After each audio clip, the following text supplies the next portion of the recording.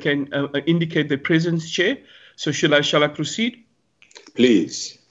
Mr. McPherson. McPherson. Honorable McPherson. I'm here. Okay. Thank you. Mrs. Hermans. Hermans. Mr. Mulder. Honorable Mulder. I'm present, Chair. Thank you. Mr. Mbuyani. Chairperson. Thank you. Mr. Cuthbert. Honorable Cuthbert. Chair, please. Okay, wonderful. Miss Mutaung. Miss Mutaung. Okay. Miss Yaku. Yaku, Honorable Yaku. Present. Thank you. Miss Mantashe. Present. Honorable Mantashe. Present. Thank you. Okay. Chair, that's what I don't know if Mr. Thring is on the platform yet, Chair. Yes. So in terms of the members of the committee, Chair. Yes. Mwatse. Okay. Thank you very much, Honorable Mwatse. Thank you very much and welcome. Let's actually then confirm, because I think it's the portfolio committee members which actually allows us to actually to be able to proceed. Can I actually then ask that we get the agenda screen? Chair, the agenda will be shared on the screen now, Chair. Okay, wonderful. Thank you very much. In the opening and welcome, it's the point we've got now. Apologies, adoption of the agenda. Its agenda item is the update, COVID-19 measures, issue of questions for clarity and comments, and closing remarks. Can we actually then ask that we look at, in terms of Secretary, to the opening and welcome? So I should actually be able to say I did get communication earlier. And in the communication is that the minister is not feeling well. I don't know how bad it is, because I think we know our minister is a hard worker. And basically, I think he knew this morning when he woke up and actually was starting to actually connect that it will be not that easy for him to come through. Let's actually acknowledge that. But obviously, we do actually have the ministry represented in terms of presence in the meeting. We do actually also have the DG. So the presentation will actually be proceeding, and as actually requested by the committee. But I think it was quite important that one actually indicate that when we actually have a challenge like this, for those who actually were coming as people who will be giving support, when they have actually responsibility to be able to actually work on a program which was not planned, it's not easy. So deputy ministers will be able to assist us, and the DG will be also part of the presentation. I wanted just to say, we actually know the minister is not actually well. For the deputy ministers and the DG, we know that it's a very quick instruction or request for you to actually follow through. We will actually make sure that we actually acknowledge that. But for our meeting, we will actually proceed as agreed to, hoping the minister recovers quite quickly. So can I actually then, with the apologies, Secretariat, pick up on that before we adopt the agenda? Chair, there is an apology from Mr. Sebukulu, but Mr. McPherson would like to ask a question, Chair. We are on apologies because I've just opened the meeting. Honorable McPherson. Thank you. I have heard you say that the minister is not well and these things happen.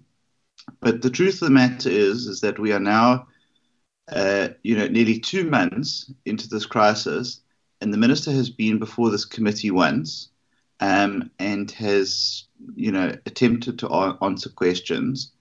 And I think that it is absolutely critical that we get an understanding of when the minister will be coming to the committee, because meetings are shifted around to suit him, and he's seemingly unwell today, which I cannot confirm or deny.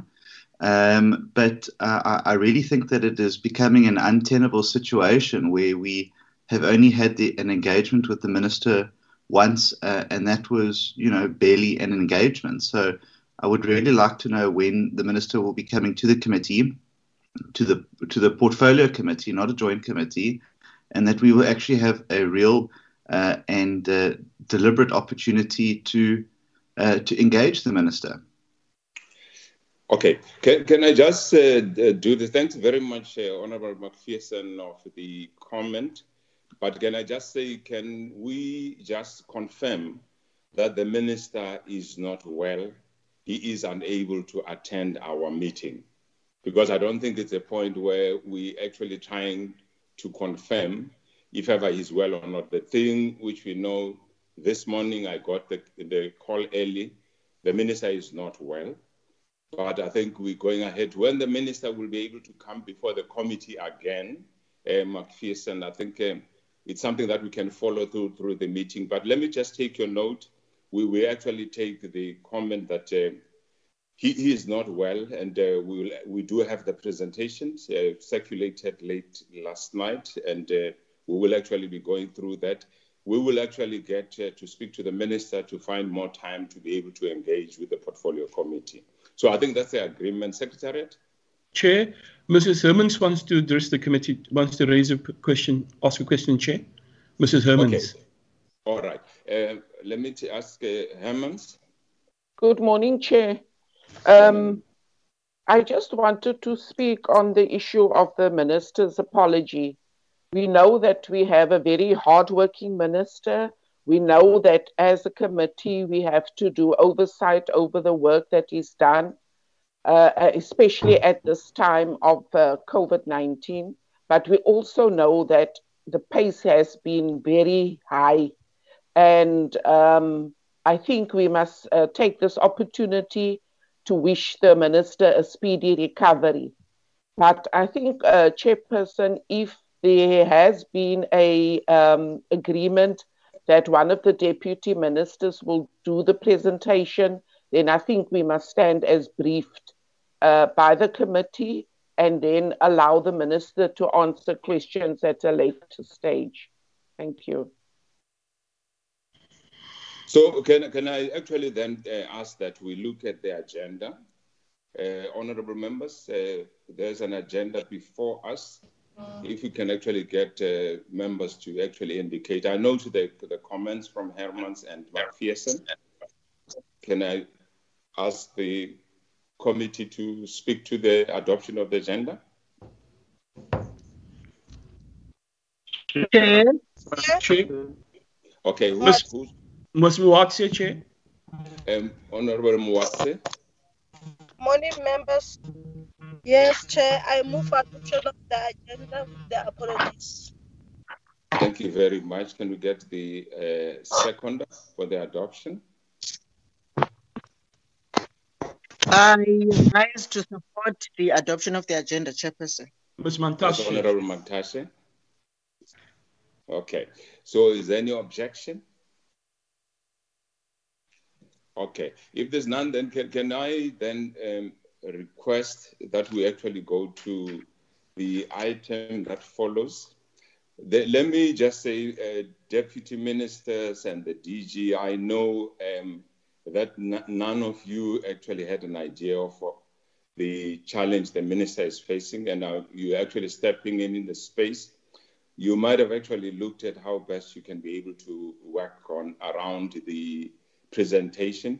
So I would actually ask then Deputy Minister Majola and Gina to be able to actually give us sense. The DG is there as well, because I know that in that leadership collective of the ministry and department, we can actually be able to and then get the suggestion on how you're going to proceed in terms of the presentation before us.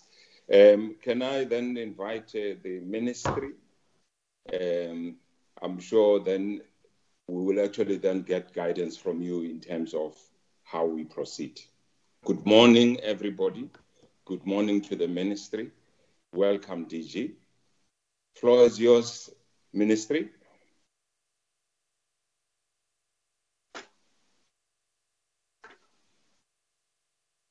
I see Honorable Tring connecting.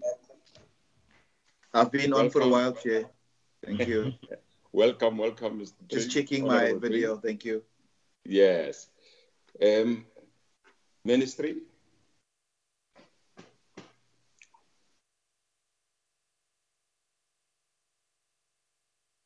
So please don't unmute Secretariat. Chair, they are unmute, Chair. Oh, they are mute here. Okay. Floor is the ministry. I see the presentation coming up.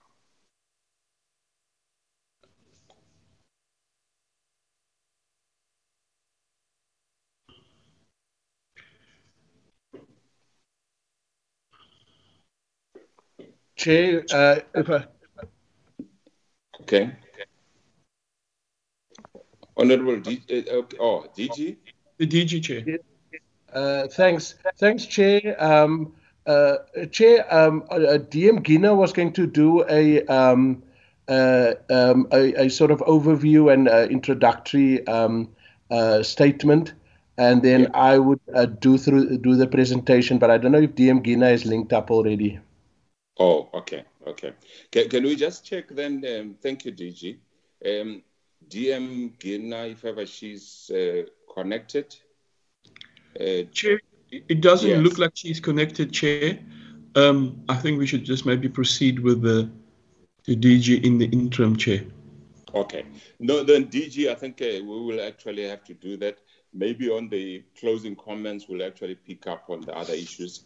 But can I actually just welcome you, DG, and actually ask that then be able to take us through the presentation.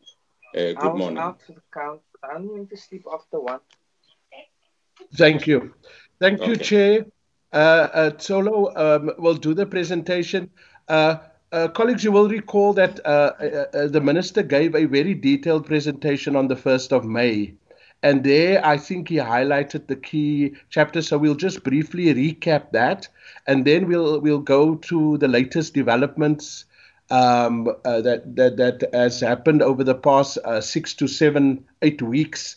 And as you know, there's been a lot of developments globally and locally. And then we want to just focus on some of the things that we've done, both as a department and then as a joined-up government. And then I'll take you through some of the details.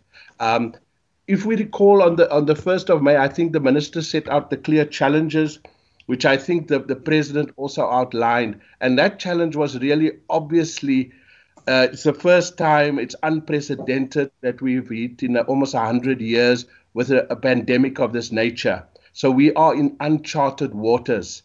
But also, government is committed to two things. The one is obviously our first and primary objective is to save lives and to reduce the impact of the COVID-19. The second one is obviously to ensure that what the UN calls livelihoods, that we also save livelihoods. That means people must still be able to earn an income, people must be able to live, people must be able to have food, and so on. So it's obviously the big challenge is to balance those two imperatives, the need for the health response, but also the need to ensure that people stay alive and so on. So that was the challenge that he framed. And as I said, our clear strategy was to do that. As you know, South Africa has been lauded for its response because we went for an early shutdown. And as you know, early lockdown.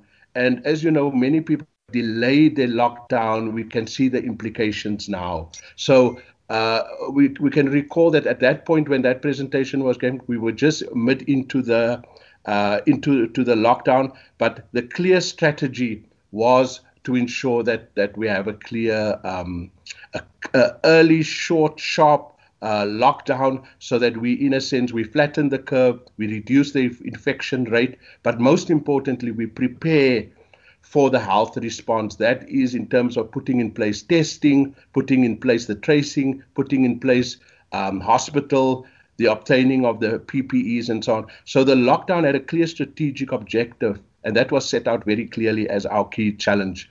I will also then go into a bit into the risk-adjusted strategy, but if we go to the next slide. Okay. Now, I think I'm not going to spend a lot of time on this because all of us, I think, have been watching the news. There's been a bit of an information overload, but generally, as you can see, the WHO just recently made an announcement that obviously the impact is being devastating across. I think the United States is now at about 90,000 deaths. The United Kingdom is in the 30,000s and so on, but also the infection rate, and no country has been spared. And I won't go into the detail, but you can see that everybody has implemented a lockdown of certain sorts.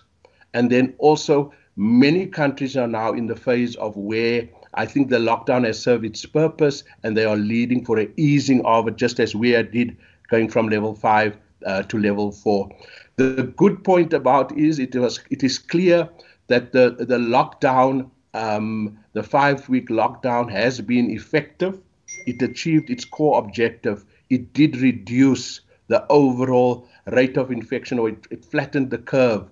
And as you can see there, in terms of the global average, it's 624 persons per million. South Africa is at 290 cases. So we did succeed in flattening the curve and delaying as you know, but it was emphasized that there is no way we are going to be stopping the pandemic. Infections are going to increase. Our point was to reduce that rate, and then secondly, to prepare for that. And I think we achieved that broad objective. That slide also gives you just some of the details of the different countries and so on. As I said, we at the lower end at the moment, but as you know, community transmissions have started, and now we are seeing big increases over the past week and so on. If we go to the next slide. There again, the slide shows the timeline for South Africa. As you can see, we had the early lockdown. Our first confirmed case was in March the 6th.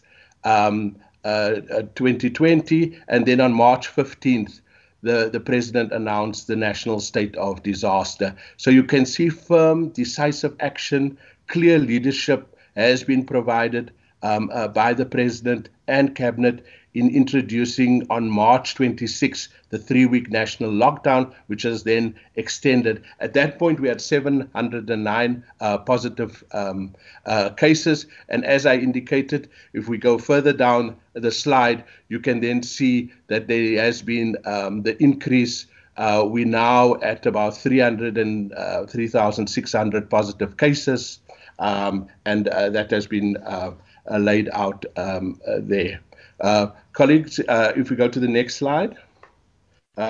Again, this slide again sets out the global infection rate, the South African infection rate, the global deaths.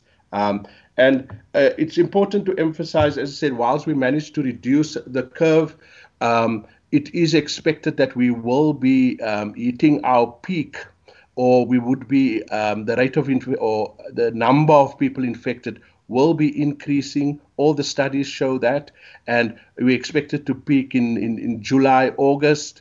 It is expected. So whilst the numbers are still now comparatively low, it is expected by all the studies and all the advice that has been given to government that we are heading for our peak, and we have to prepare for that. But luckily we have use the time effectively to build our resources, and I'll go into a bit more detail on that, how we've prepared our PPEs, how we've prepared hospital beds, and so on. If we go to the next slide. Again, this slide gives a provincial a breakdown, and in total now we're sitting as of yesterday at 369 deaths, and the confirmed cases is 19,000. As you can see, the differential breakdown there, I think everybody's familiar with that.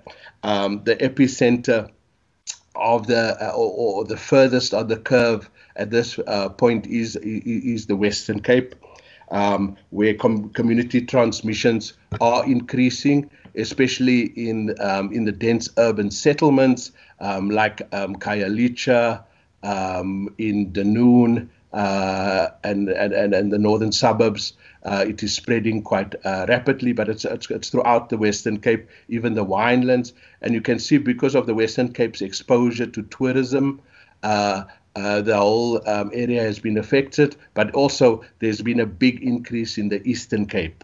And the Eastern Cape is also part of a big worry for government. And as you know, the Minister of Health has spent substantial time there. And then KwaZulu-Natal also has substantial numbers. Then, of course, Gauteng, as the biggest province, is also has large numbers. If we go to the next slide. I think this slide again just gives you a bit of the global picture, and it is important to emphasize here that we're really dealing with a global pandemic.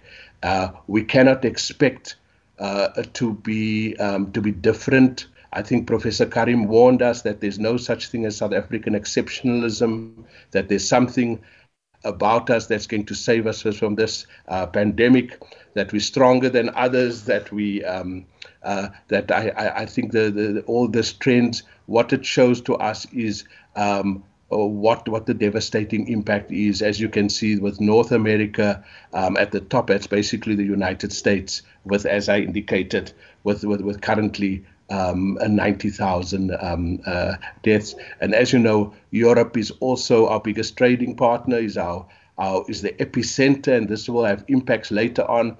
But the UK, France, Spain, Italy, even Belgium has been really hard hit by it. And then if you look to South America, the numbers in Brazil is also starting to get into the top 5 in terms of the number of deaths and the number of infections. If we go to the next slide. Here again, this gives you a provincial breakdown of the infection trends. As you can see, the black line there is the Western Cape. And as I said, there's many causes for that. Many of it is that I think the general view is that the Western Cape is at the front of the curve, just like London was in the UK or New York in the US. It has been the most exposed to the global tourist industry, and also because of the dense population centers all clustered really close together, if you're familiar with the Western Cape. And therefore, but as I said, it is expected that the other provinces will also be having increases. If we go to the next slide.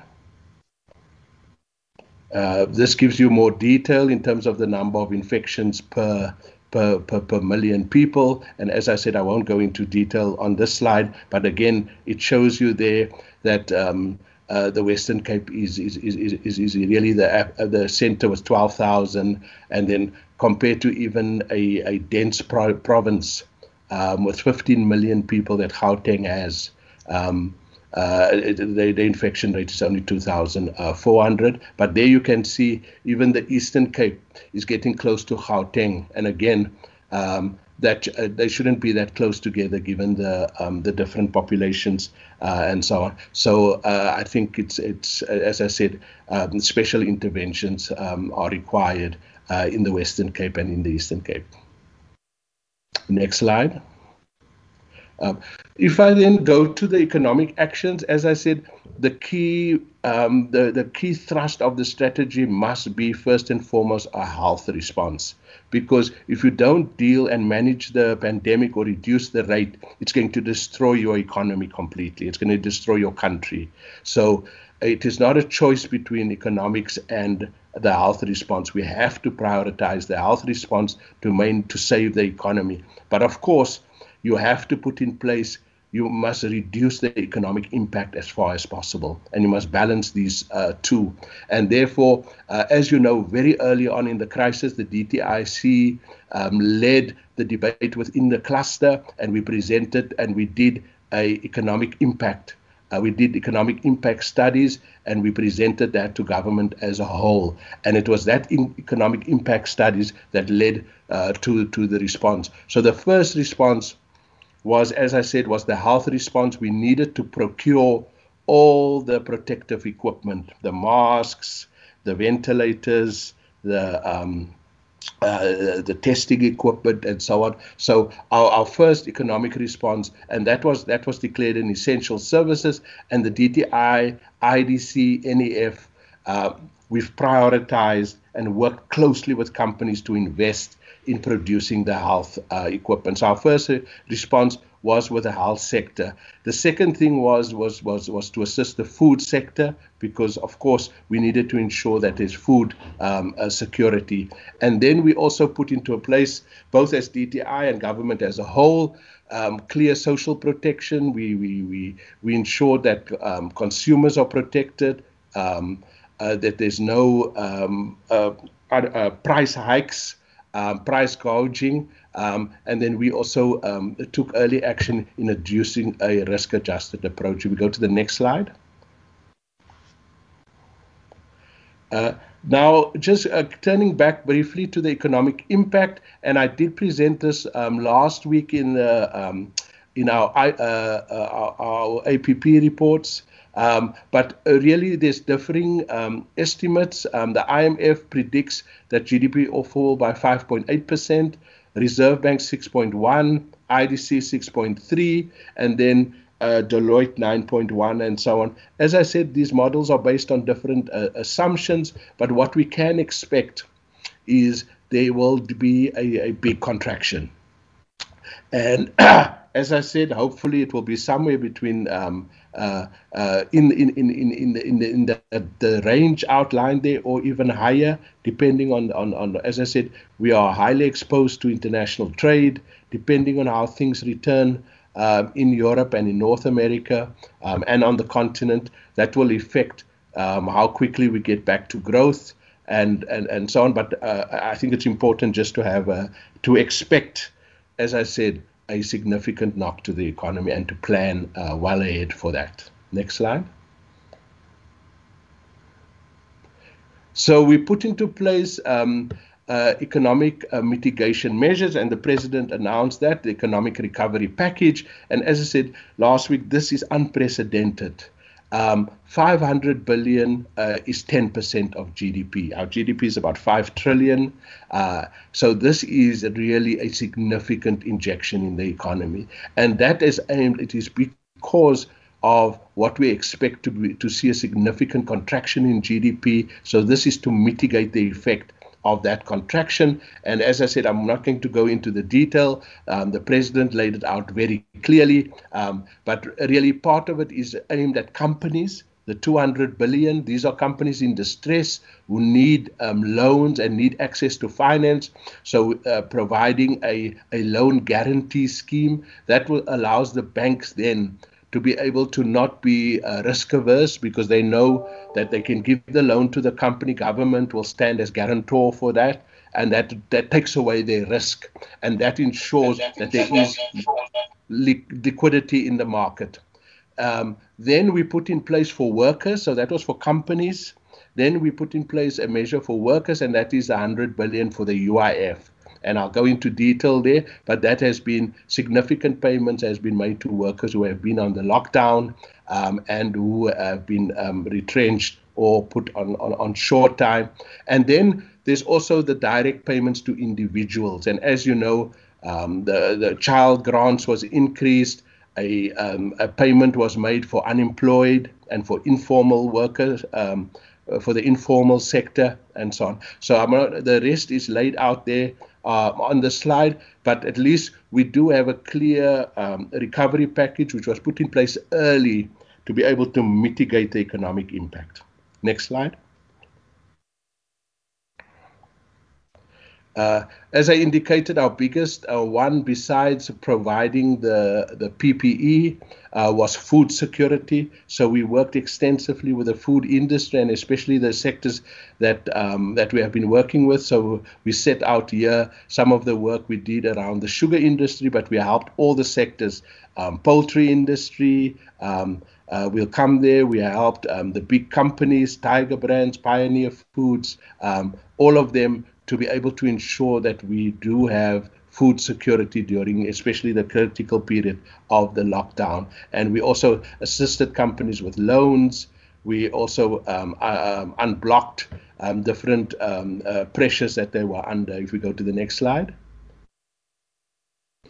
As I indicated, we needed to ensure that there's no abuse taking place, but also that people are able to access loans in this period. So there has been close cooperations with the banks, with the creditors, the National Credit Regulator, and the DTI to ensure that people can still access finance even while they're sitting at home.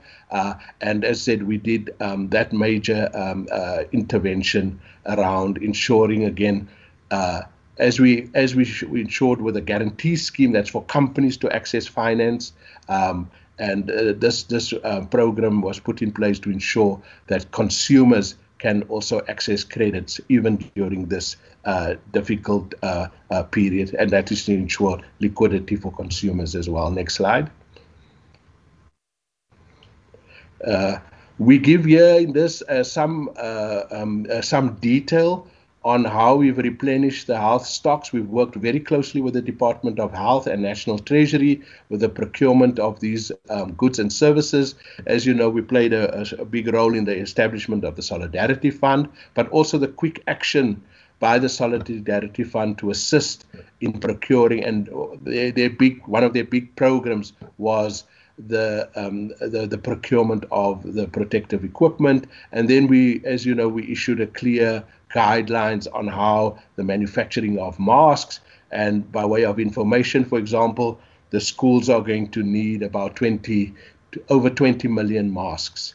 And about 3 weeks ago, we started working on that with the clothing industry, with SACTU, and with the Department of Basic Education to be able to ensure that the production commences and that we create local jobs around this opportunity of producing the masks for the country. We also initiated the National Ventilator Project. That was to ensure that, as you know, globally, countries were running out of ventilators, and we needed to ensure that we have both the CPAPs, the assisted breathing apparatuses, and ventilators, that we are not caught, and we needed to move early to ensure that we develop locally produced products, so they're not relying completely, whilst we are obviously importing as well, we don't rely completely on the on local, and that project is proceeding. The prototyping is complete,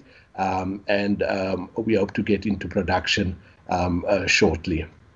And then, as indicated, we've also done extensive work with the Competition Commission. They've started to prosecute many cases who really exploited the situation, put up the prices of sanitizers, masks, and so on. So we moved early to clamp down on that. We put in place the National Consumer Hotline, where people can report immediately, and they have dealt very speedily with those cases to ensure that we don't have abuse taking place. Next slide. As I said here, we just give a bit more detail of the N95 masks that we assisted in producing, the surgical masks, the hand sanitizers, the disinfectant.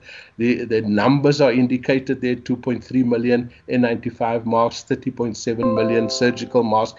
As I indicated, we expect there's going to be massive infection rates and hospitalization because as you know, about 10 to 20% of people who test positive require hospitalization.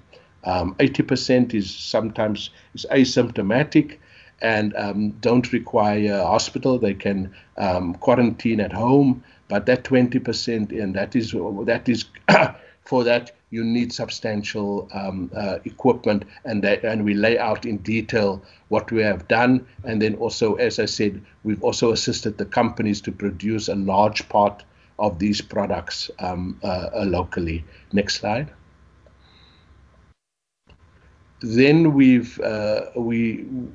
in addition to working with the companies in the food sector and in the pharmaceutical and health industry, we obviously have been we try to keep large parts of the economy at least going, and we've assisted to break bottlenecks, to assist companies to verify the essential status when there's problems with police or companies being shut down.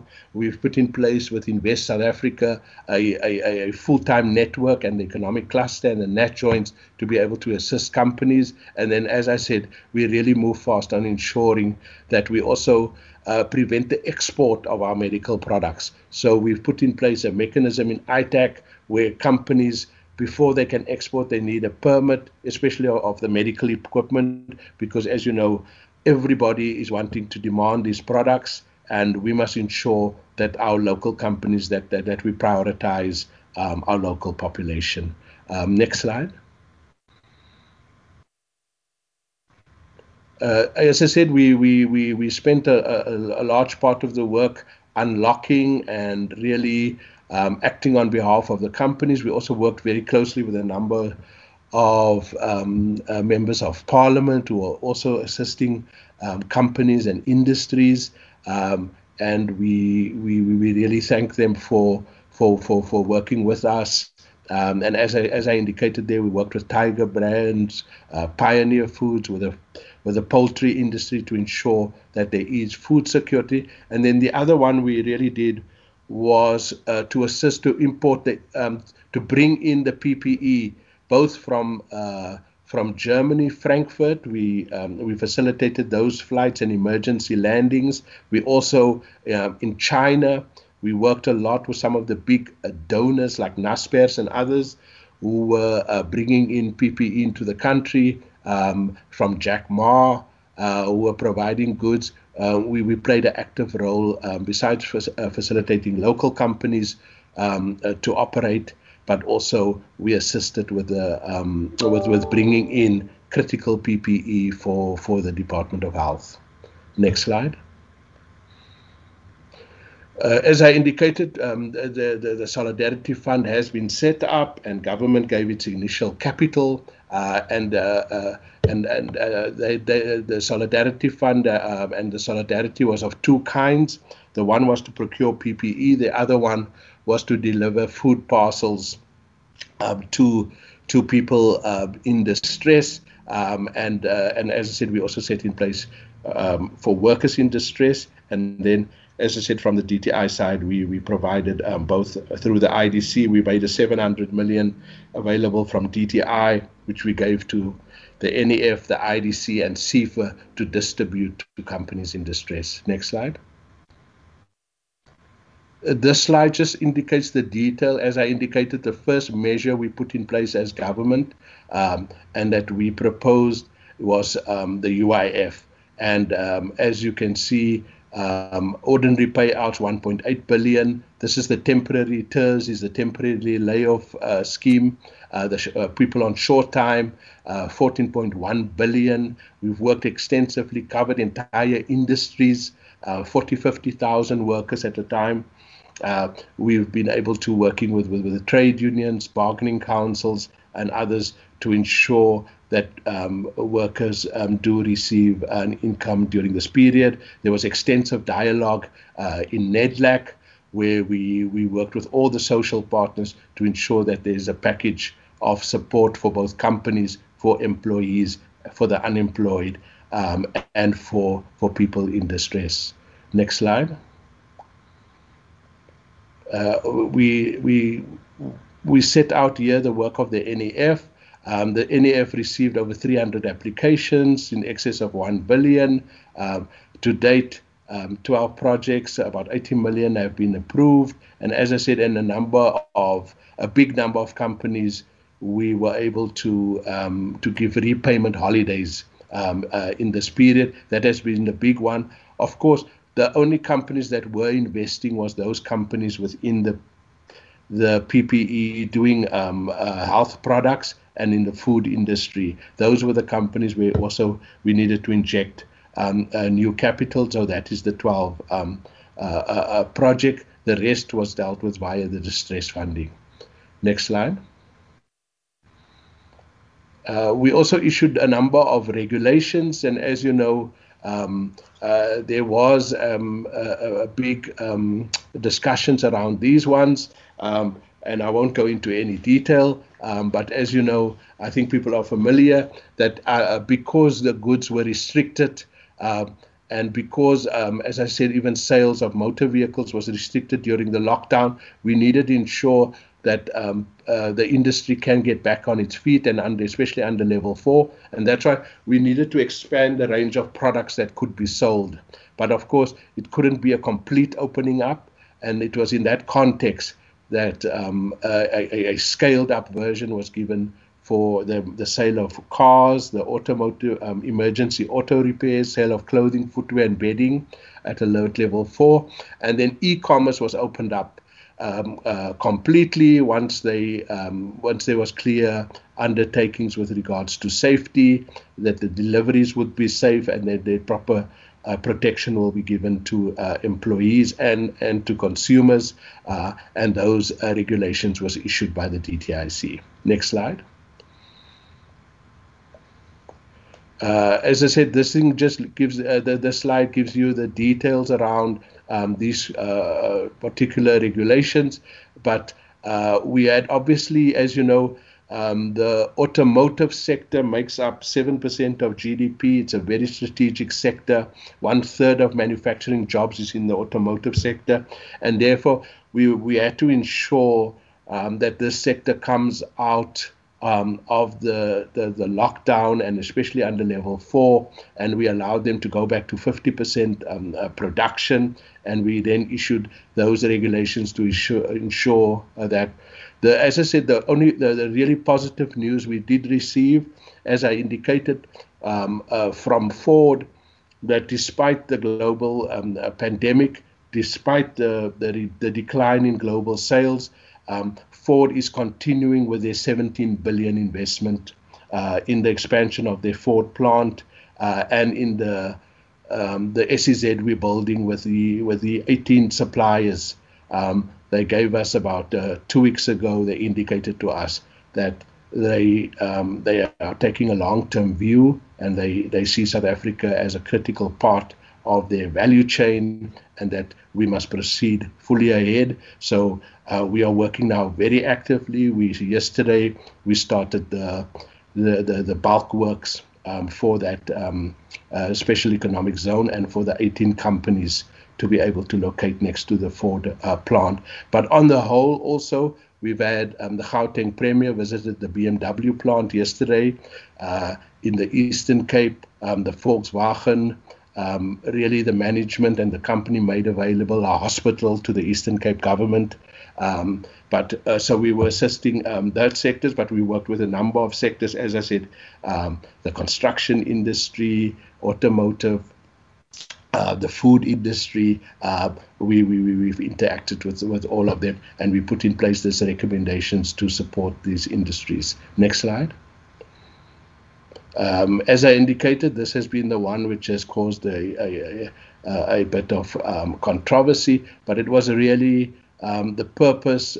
There was clear interaction with the retailers, but they wanted to define the products that was out for sale, and therefore a positive list was drawn up where the goods were specified clearly. But that was, as I said, that was as a result of an interaction between the department, the minister, and the industry, where everybody can compete on an equal footing, and everybody knows what products are for sale and what is not, and then that led to the development of a dedicated list, because we expanded the list of essential items that was required, that could be sold during level 4.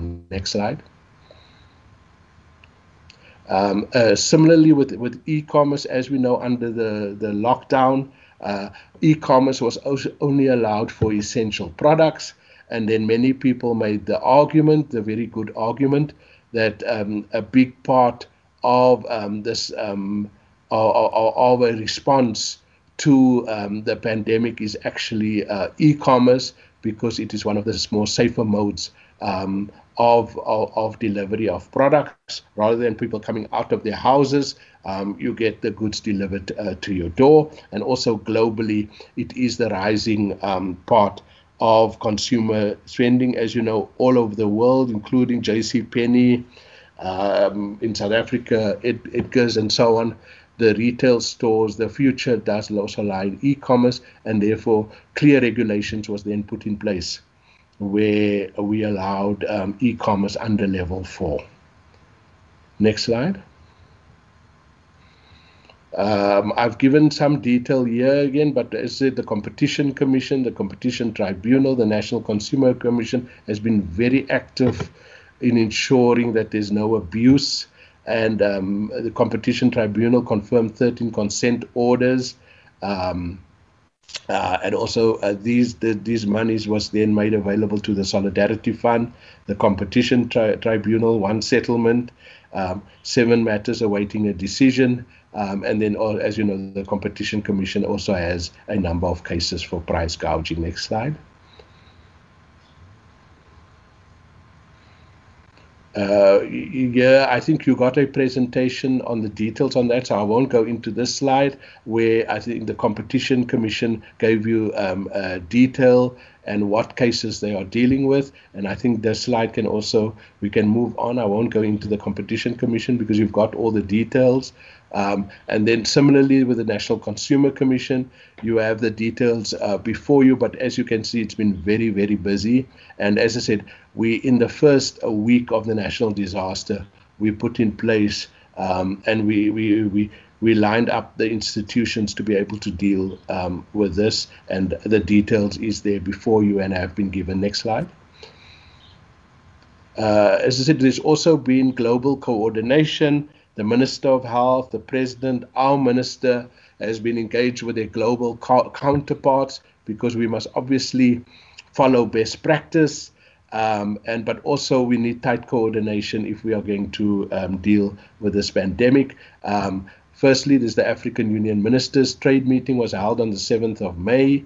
There was the G20 ministerial, but also very important, we have to supply the critical medical stocks to our neighbors, and we facilitated lots of products to Angola, to Zimbabwe, to Mozambique, but also the African Continental Free Trade Agreement. As you know, it was supposed to come into effect 1st of July. There was supposed to be the big African Heads of State Summit to launch.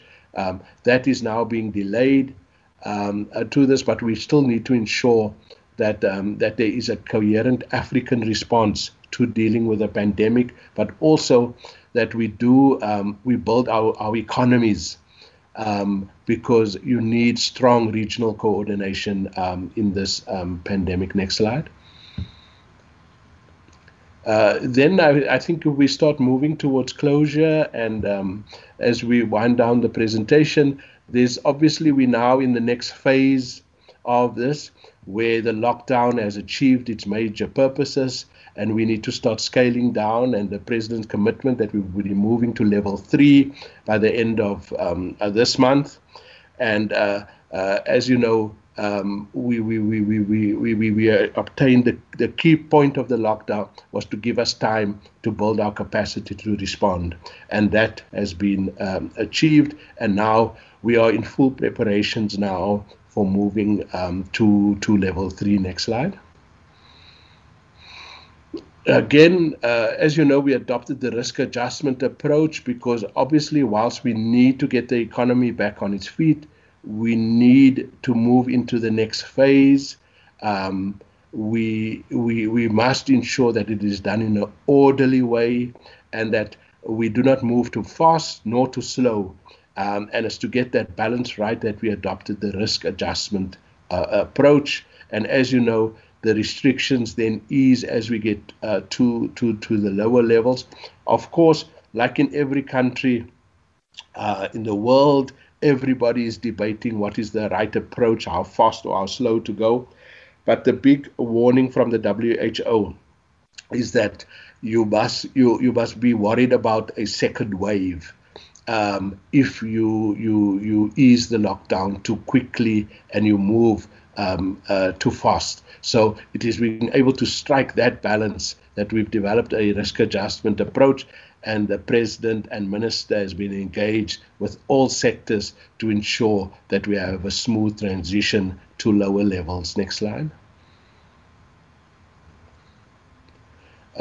As I indicated, the key thing about moving now to level 3, where substantial parts of the economy will be opened up, full manufacturing, full construction, a number of, we need to ensure now that the workplace is ready, that there's social distancing in place, that there's proper screening, there's rapid testing, there's sanitizers, but that the workplace is ready and there's proper plans put in place in the workplace, and that has been, so the Department of Employment and Labour has issued those guidelines. We have been working actively with industries to ensure that they put in place these health measures so that once there is a full return to work, it's very good. I'm very proud to report yesterday I did a walkabout on the DTIC campus, and our department has put in place all the measures. There's only 2 access points. When you come in, your temperature is taken. There's proper hand sanitizers. Everybody must wear masks, and so on. So we wanted to set an example also. So, and we did our deep cleaning, and proper protocols are in place. We set all that in place about 2 weeks ago. And we have been ready. But I did the site inspection yesterday, and we're doing that with all of the industry as well to be ready now for when we move to level 3. Next slide. As I said, President last week spent a lot of time, and this week a lot of time in NEDLAC. He had another round of consultation with business. We've engaged with the sectors both separately and together, with the retailers, with the construction industry, and this was all about getting ready for level 3 so that it's a smooth transition, and that, but when we do move, we don't get this quick increase in the, also we, as I indicated, we do expect that obviously that the peak is only going to be coming in June, July, August period. We will be hit with very high levels of infections and high levels of hospitalization. We must still ensure that we don't lose the gains of the lockdown by moving too fast, or companies not ready, getting ready when employees return, when the full workforce gets back to work. Next slide.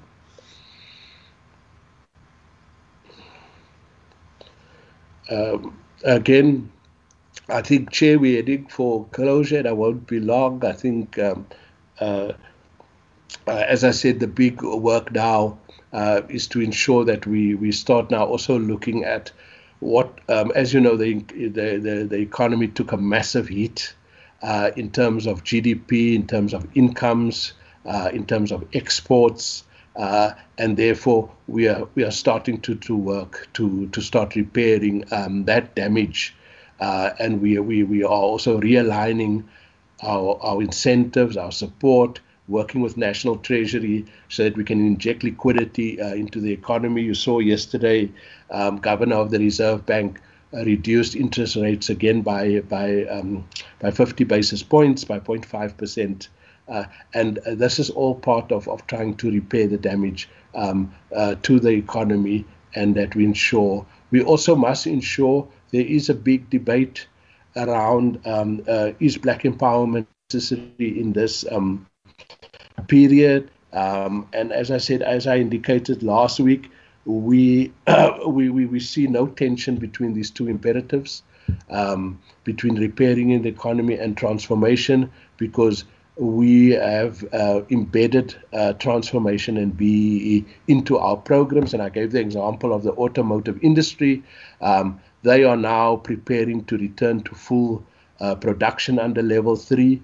But as you know, a big part of their program, they will all be level 4 by next year. They've put in place strong support for black industrialists, for black-owned companies to enter the supply chain.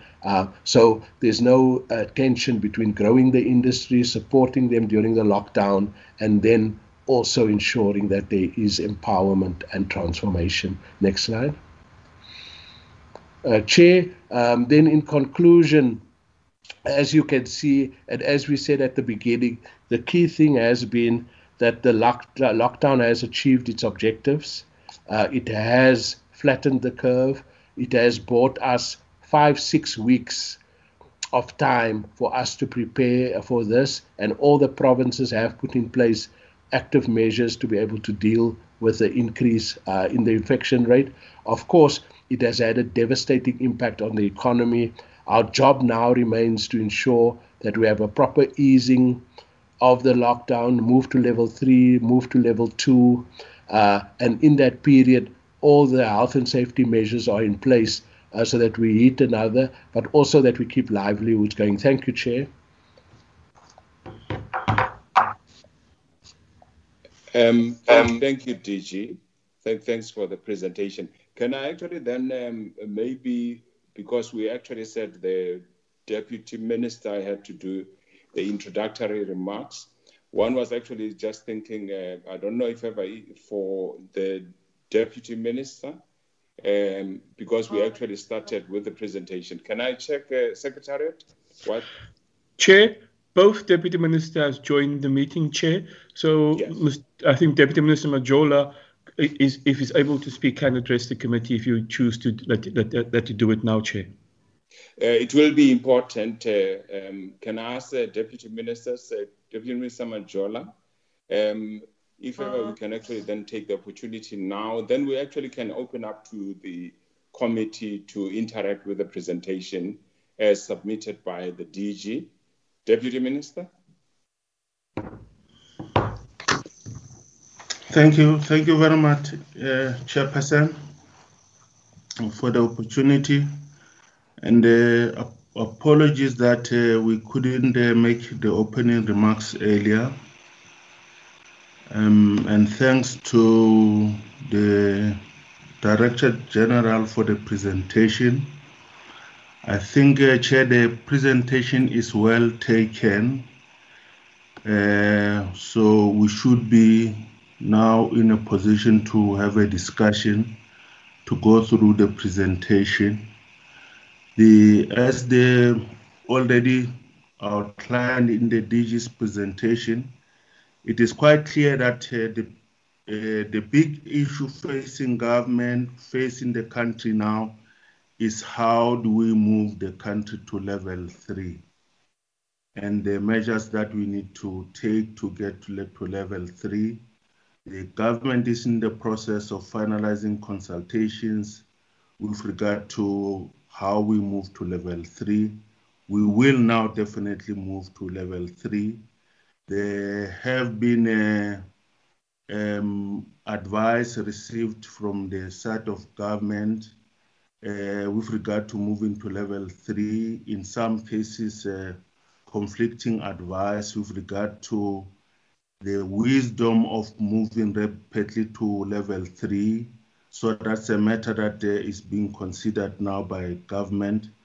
So we will certainly move to level 3. The issue that would now have to be considered is there are several things that we're looking at, including matters of whether we're going to be applying a differentiated approach to applying alert level 3, or should we move the whole of the country to level 3?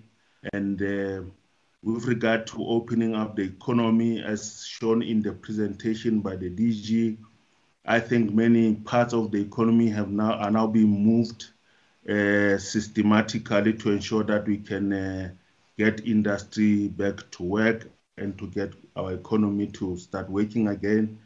So the matters that are going to require constant consideration would be what happens when the schools open and more workers go back to work and there's a spike in infection. So government is going to have to be ready to ensure that we may have to adjust as we implement our risk-adjusted strategy. But overall, Chairperson, I think we're quite happy that consultations have been going well, and we should be ready to move to level 3 without a major hindrance, and that President will make the necessary announcements, and immediately after that, we'll be able to go into details as the different ministries and departments to articulate what should be contained in the revised regulations.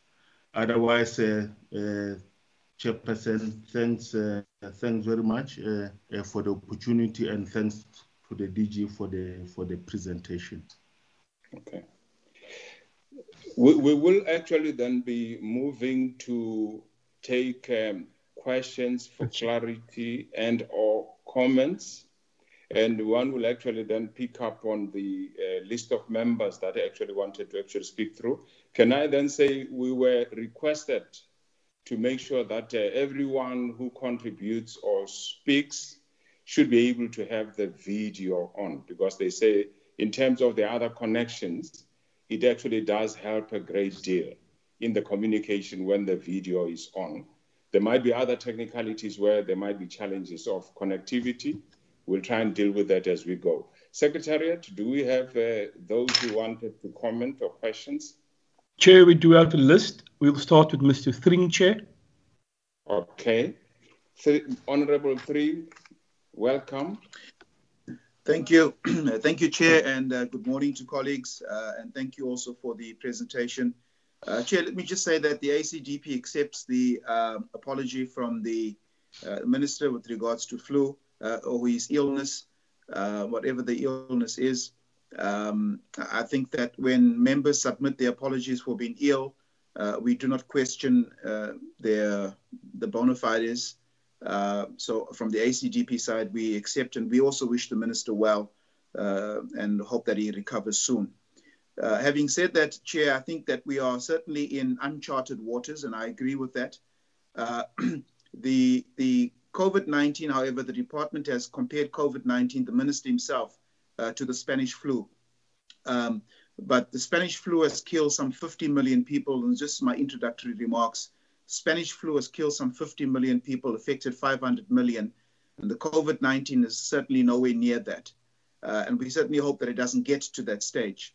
However, from the reports that we've been getting in the USA, hospitals appear to be incentivized by giving thousands of dollars to hospitals where a patient is declared COVID infected, and even more if the patient is placed on ventilators. So one of the possible causes for that huge spike in the United States of the number of deaths is also as a result of the incentivization, more so if they're placed on ventilators. Furthermore, I think that in many countries, some of the European countries, it seems as if doctors are encouraged to declare the deceased COVID, even if they are not. I think, sadly, some of the challenges also that we're finding is the aspect of comorbidities, and in South Africa, it's something also that I think we need to watch very carefully. People seem to be dying with and not of COVID-19. But having said that, Chair, I think slide 14 indicates the substantial unemployment losses estimated from what we've seen from The Economist, estimated to be between from 1 million to 3 million jobs. One of the ways to mitigate this is through our beneficiation program. Now, the ACDP has been on record as saying that we have a tool that we are able to use to look at creating employment in South Africa.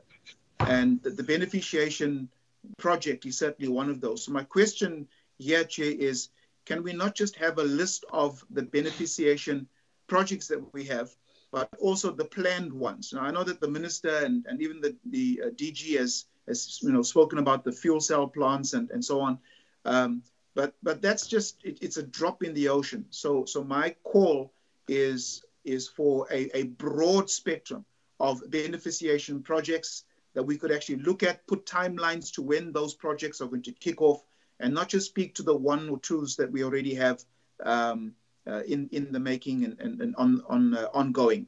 And then my last question, Chair, is what is the detailed plan with respect to removing restrictions placed on e-commerce sales, and also some of the, in terms of Professor Gray, who sits on the Ministerial Advisory Committee, some of the ridiculous, unscientific restrictions that have been placed on the clothing and the textile sector.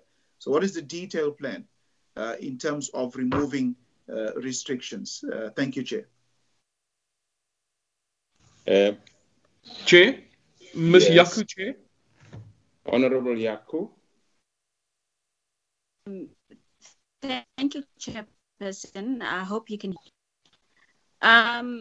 Basically, I have some comments and some questions to ask. One, the DG spoke about the DTIC having to respond. First, it has to be the health response, and then it has to be the economic response. And with the health response, when I asked the Minister the last time, where the funds of the Solidarity Fund going to? And he said it's not the function of DTIC to see how they met it out, but the DG has alluded to funds of the Solidarity Fund going to NEF and DT and I think DCI, if I'm not sure. My question is the ministry not reacting to pressure by not thinking clearly where these funds are going to in terms of the PPE stock? Because I know that the PPE material that's been manufactured right now is still not enough to sustain the whole country. Also, in light of the fact that we're going to ease restrictions and going to level 3, and there's going to be more infections, I don't think that the ministry has thought clearly of a plan that's going to sustain the entire South Africa in terms of PPE material to hospitals and to the workers that are going to be going back to work as well. Secondly, I'd like to ask, with the emergency loans that have gone through and out to those who've applied for them, without going through the due diligence processes that you'd normally go to, how sure are you that those that you've given out those loans are going to be able to pay them back? Okay, third question. I was wondering if the furniture industry has been let back in to be able to work in terms of your emergency materials, such as your TVs, your fridges, your kettles, etc. And then lastly, I'd like to ask also, what was the rationale of letting in some stock be sold and others not be sold? For me, honestly, I feel that DTIC has not really thought through a strategy. I feel like they sit in those meetings where all the ministries sit in and they just assimilate what's given to them without actually thinking of those ones that they're serving, which is your emerging businesses, which is your businesses that are there already, which is your key essential service providers. I mean, I just could not understand the rationale of not allowing the furniture industry to operate if you're allowing others to operate also. So yeah, that's my input. Thank you, Chair. Thanks, Chair. Honorable. Ms. Mantashe. Yes. Honorable Mantashe.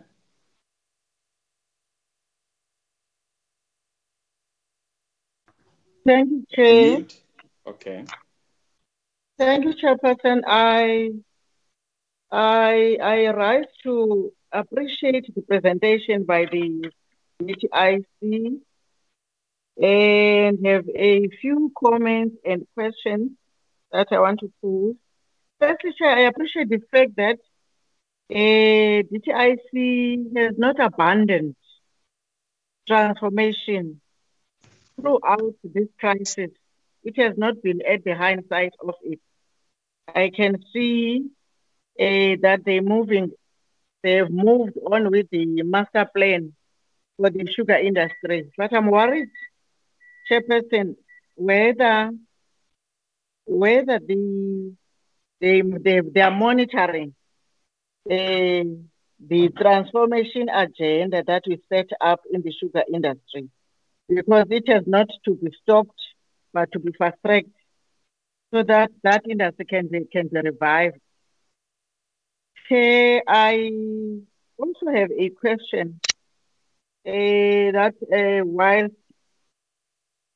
whilst IDC and NEF have increased their approval, don't the department think that fast-tracking the merger of the two, or is it not very urgent now to fast-track the merger of the two entities so that we can strengthen its muscle to assist more in provision of funding to boost our economy? I appreciate that the auto sector is considered, it has been considered to be open to 50%, but on that front, Chairperson, I'm worried about small businesses in the auto sector that do not get consideration from the small business department and are now starting to die out, to fall away. And it's going to be a very sad day when they disappear, because that sector, seemingly, if we don't assist, will be a sector for white only, and that will not accept. Chair, the crisis has brought negative things, but I think there's also the positive that we can get out of it. Like what I'm saying, integration or merger of the two entities of the DTIC. And Chair, DG, when he was presenting, says we import 50% of wheat as a country, and I'm worried, what are we going to do as a country to deal with the rise in the prices of bread, looking at the fact that we only have 50% of wheat that we need and we will import the other 50%.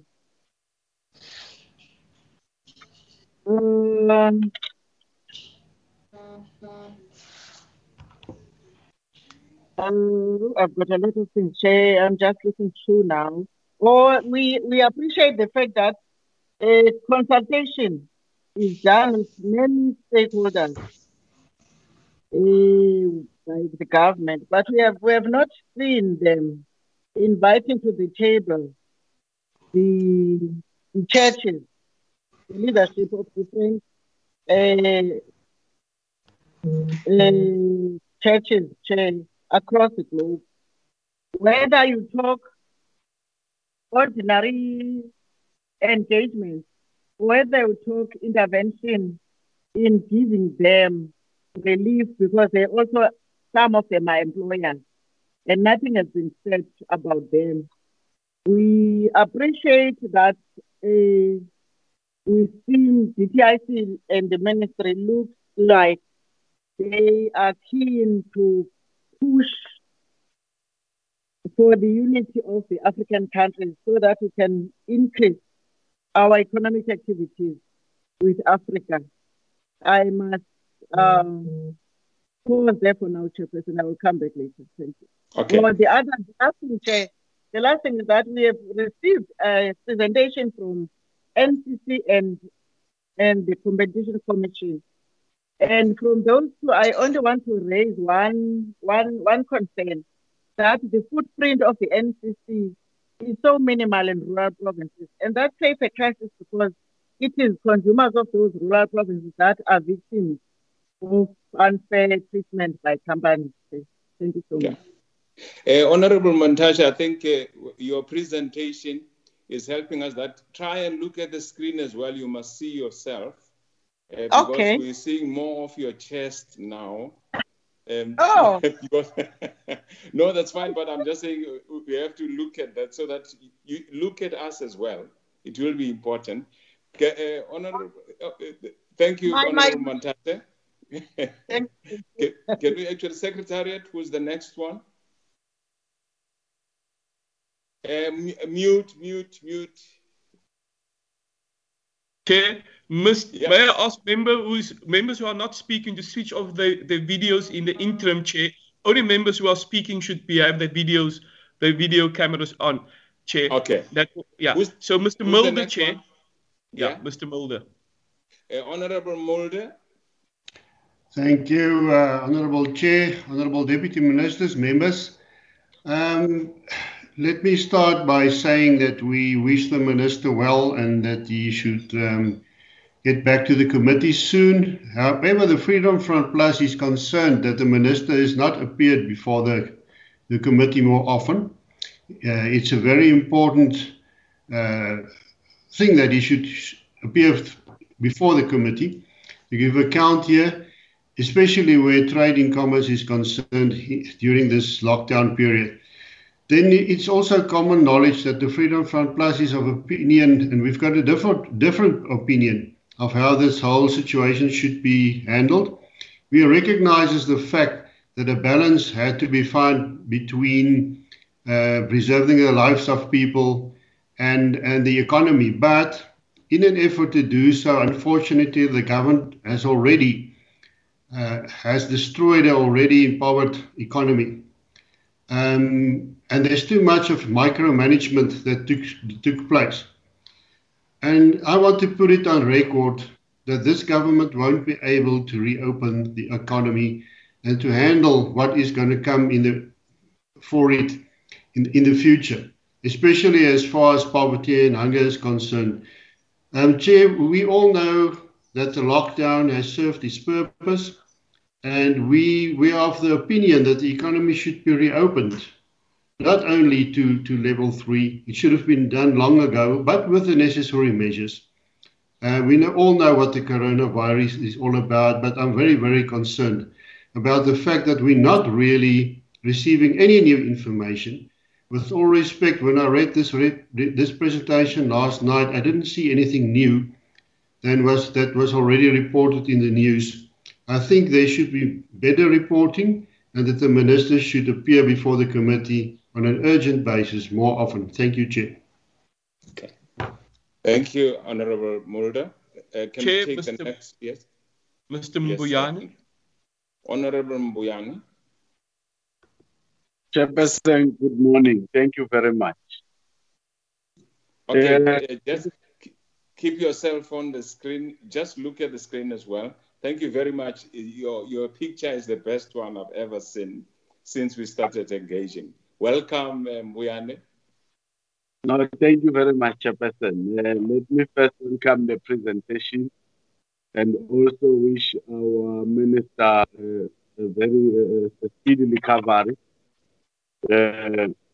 Chairperson, my question will be around the conflicting advice in terms of the move to swiftly open the economy, and the other one is the risk-adjusted strategy. I'm not so sure whether those two are able to talk to each other, and that will be a clarity-seeking question. Also, Chairperson, the other one is the 3 directives that has been instructed by our department to say that they open the e-commerce, the car sales, and also the clothing. I think we have to applaud that move from the department because we know, Chairperson, that most winter clothing and footwear were very much important for our society to can be able to access. Chairperson, then my 2 clarity-seeking question will be, the one will be on localization. Currently, when these issues are dealing in terms of the COVID, who's dealing with the verification of the localization while these PPE are being sold in terms of the COVID? Then also, Chairperson, I appreciate that and acknowledge that the department is still dealing with the policy position in terms of the transformation and the empowerment of Black people in the industry. That is very much important, Chairperson. so that we know the economy is one-sided, so that also the black people get a piece in the economy. Chairperson, I think also the issue of the price gauging and also NCA vis-a-vis the NCR. I just wanted to check in terms of the level 3 framework, the intentions and also the meaning. And also, can we get clarity in terms, because now we're told that this curve will almost be high around June or July in terms of transmission.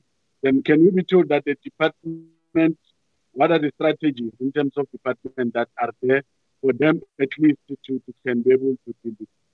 Because Chairperson, my last comment will be in terms of the coexistence. We must be able to understand that this virus here is here with us and we are coexisting with. So we must be able to have PPE and stick with the regulation of the department. I think from there moving forward, we'll be able to be assisted. I'll pause there for now, Chairperson. Thank you very much. Thank you very much. Mr. McPherson, Chair.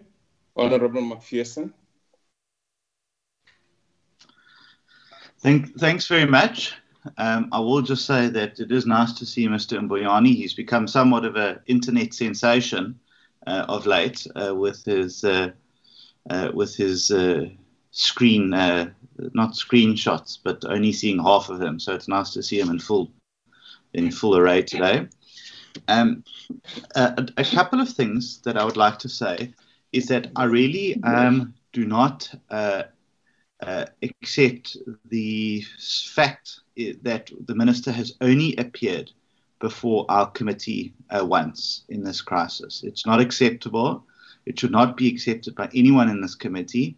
And I really do think that we need an urgent date when the minister will appear before this committee, as there's some very urgent questions. And he himself has committed to do so, yet seems unable to do so. So, DG, I just want to say that on the face of it, the presentation is quite frankly just a rehashing of what we've had up to date. I haven't seen anything new in there. And if I was going to get a presentation from you, I would have rather preferred to see as to what the new APP is going to look like, and what the department's thoughts and workings are on a new performance plan, and thoughts and comments around a new budget that's going to have to be tabled. We know that that's coming next month. So if you can take us what the key priority focuses are going to be for the department going forward, that would be helpful. I'd also like to just get some clarity. It really seems that you, as the DG of the department, are quite firm in a belief and an understanding that there is going to be serious economic contractions in the economy. But we don't know whether the minister actually agrees with that position or is still holding fast to the idea that these numbers by Treasury and IDC are thumbsuck, to quote him from an interview that he did a few weeks ago. I certainly want to welcome the U-turn by the minister and the department on e-commerce. But the big question is what changed at the outset by saying that it couldn't be allowed because it was unfair, to now extolling the virtues of e-commerce? Why did it take 48 days for that epiphany to land in the minister and in the NCC? Then on the issue of credit, Deputy Minister and DG, why is it taking so long for the department or the minister to enact Section 11 of the National Credit Act? I put a very firm proposal together to the minister more than a month ago, and yet we've had no movement on it, none whatsoever. And I just want to understand what is taking so long. Why don't we want low-income South Africans to access credit? What is the issue there? And then, of course, I'd like to ask a question of you, DG. If you have any insight as to why micro lenders are not allowed to operate under level 4, and what the case has been to not allow them to do so, because surely micro lenders are a key source of access to credit for low-income South Africans, and whether they are going to be allowed in level 3. And then finally, I'd like to turn to the Deputy Minister about an astonishing statement that he's made in his comments. He has firmly committed the President and the government to moving to level 3. Those were his direct words, that we are definitely moving to level 3. Can I ask where he gets that information from?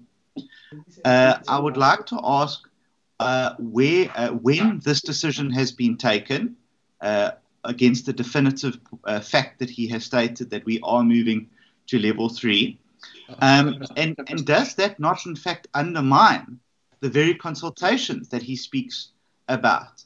If there is no room for negotiation or no room for discussions, if that is, in fact, the point. And I really think that the Deputy Minister needs to clarify his points, because they have quite serious ramifications for us going forward if it is being treated as a fait accompli. Thank you. Okay. Can we take the next comment? Chairperson, Mr. Cuthbert, Chair. Honorable Cuthbert. Thank you very much, Chairperson. Chairperson, I'd like to start out by pointing to the fact that the Minister has not answered written questions that were submitted 4 months ago. It seems to be an ever-growing trend of failing to put himself before the committee to be held accountable by us. And I've spoken to his parliamentary liaison. We've taken it up with the Speaker, but there just seems to be no response. I can't understand how the Minister doesn't believe that Rule 146 of the Standing Orders does not apply to him, and the fact that he doesn't feel as if he has to account to parliamentarians and the public at large. I think that it's absolutely despicable, Chairperson. Chair, the second issue that I would like to raise is regarding the National Lottery Commission's COVID-19 fund. And I wanted to know if the DG could please provide us with the list of MPOs and NGOs that have been granted this particular fund. As far as I understand, it's only people who applied in the last 2 years, and I would like to know if you could please submit a list in writing to us by the time of our next meeting, Chairperson. Chair, then on to a matter that I raised at our last meeting, which was regarding the EU joint statement that was issued at the WTO. The DG said that he would come with feedback either in written format or verbally to explain to us what was happening in Geneva when we decided not to sign this particular joint statement that regarded global supply chains and food security. So if you could please inform us and give us feedback on that particular matter, Chair. And then just if the DG and the Deputy Minister would take us into their confidence to say who the South African Department of Trade and Industry and the Ministry at large are supporting to replace Roberto Azevedo as the Director General of the WTO, and if they could enlighten us on any matters in that regard. Thank you, Chairperson. Okay. Can we take the next?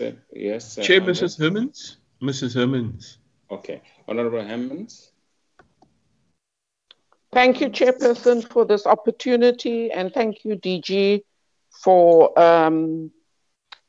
the presentation. We commend the consultation with stakeholders that has taken place at the level of the NCC, the NCCC, in doing their COVID-19 interventions. But I think, given the inputs from members of this committee, I think we must ask the DG, if possible, or the Minister at a later stage when he's well enough to speak to us, whether they can unpack the consultation that takes place.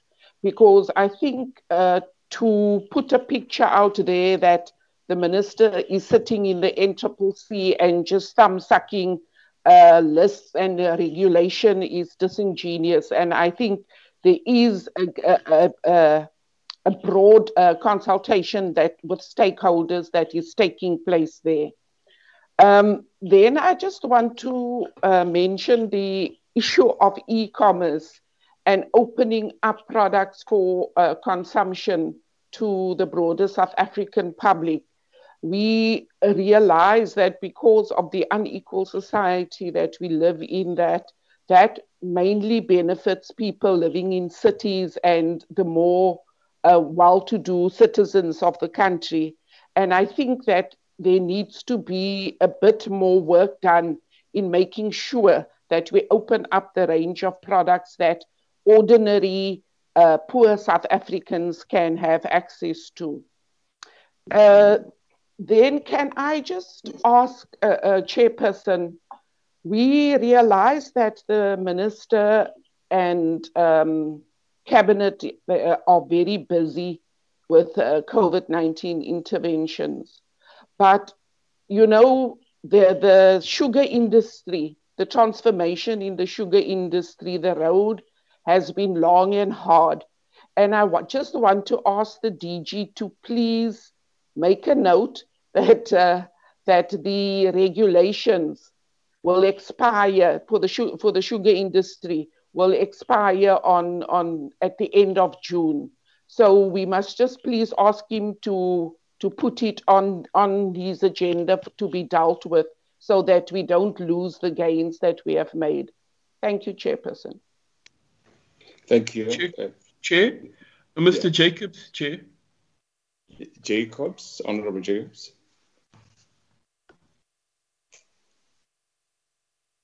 Honorable Jacobs.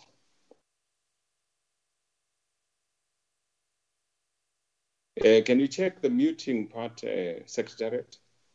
Chair, you need to switch on his mic, Chair. Thank you, Chair. Am I audible?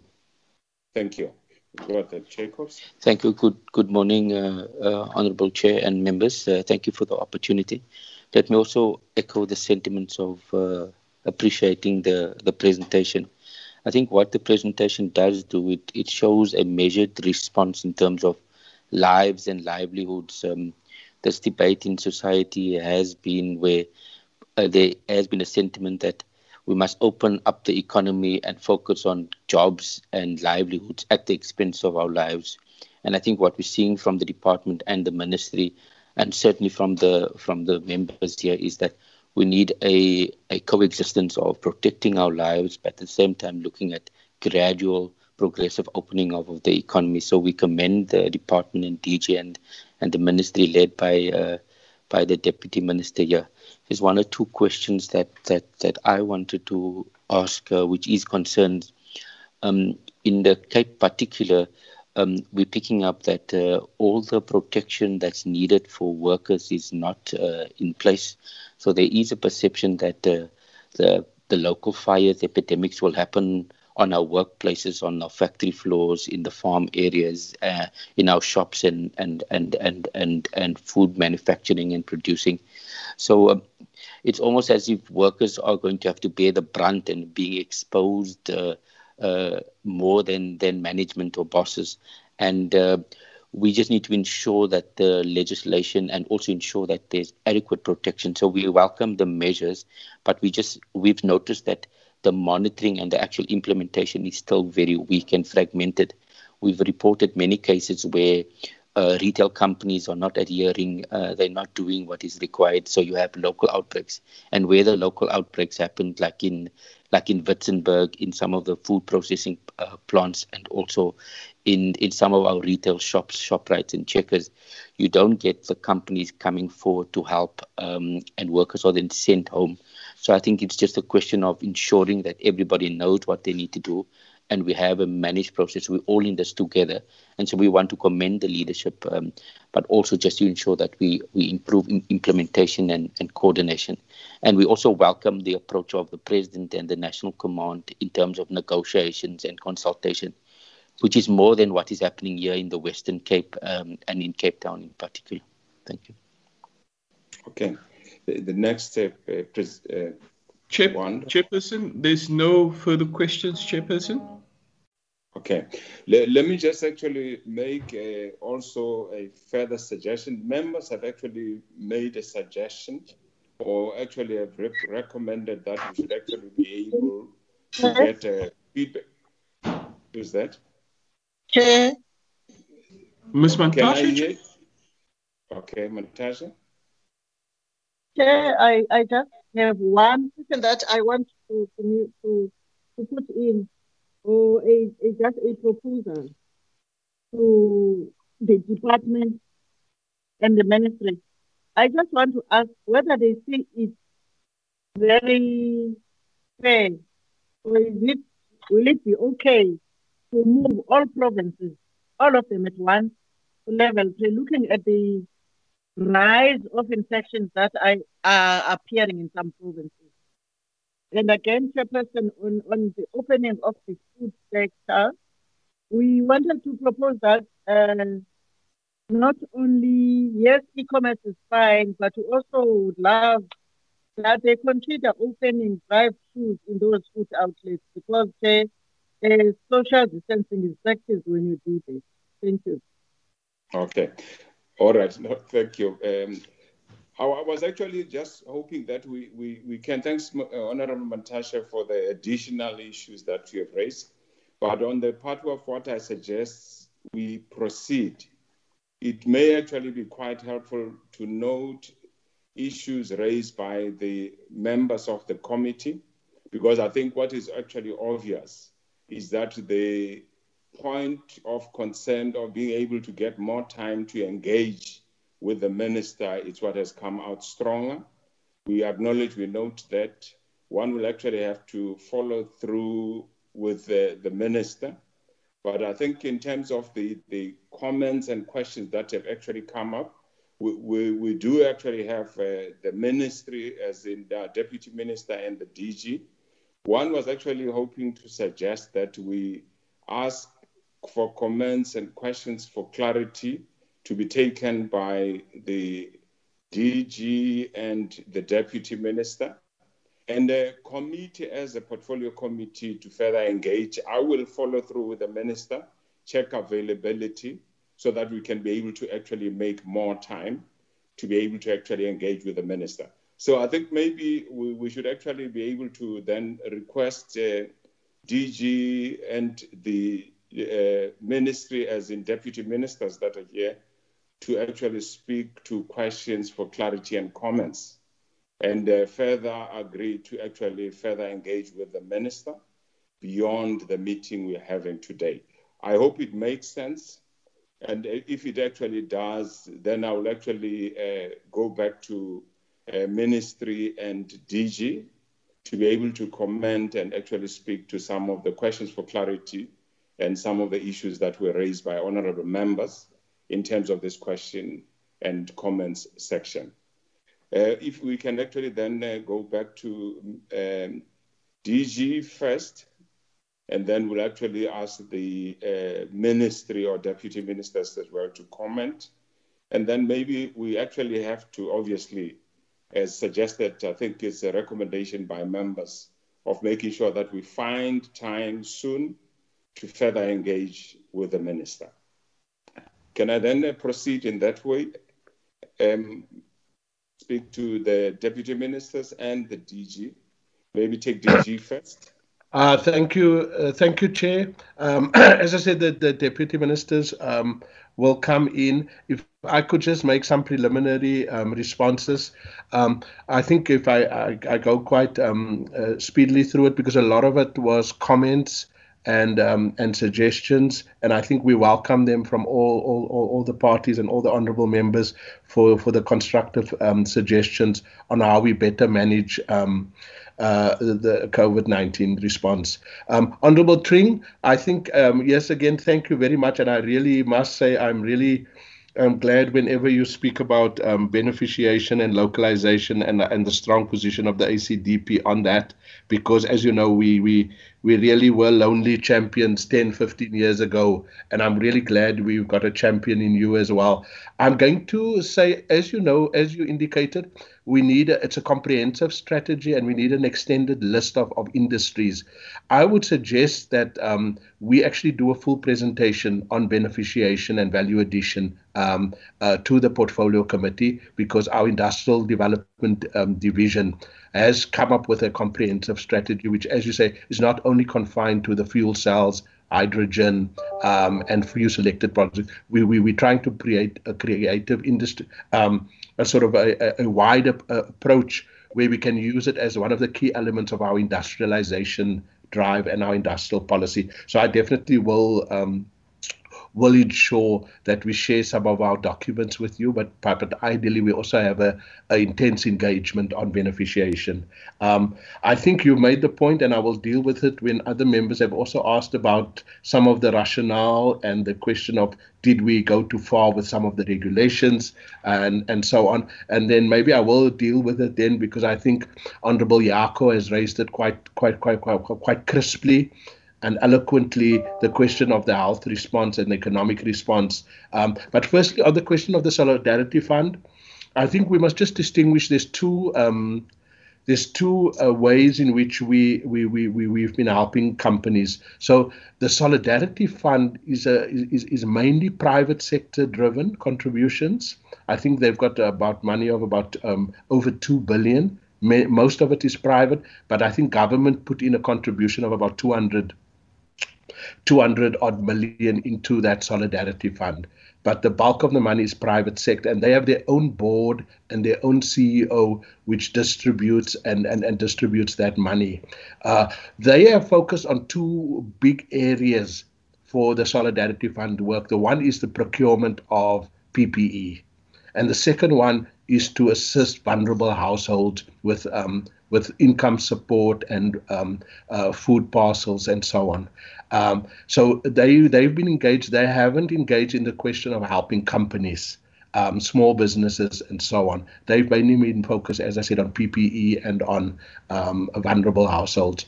Where government has come in, National Treasury and DTI, in terms of NEF, IDC, and then Small Business Department with CIFA and with the Guarantee Fund from National Treasury. Those are the funds that has been used to support companies in distress and to support companies making PPE. So I think there is just that division of labor, which I maybe didn't explain so clearly.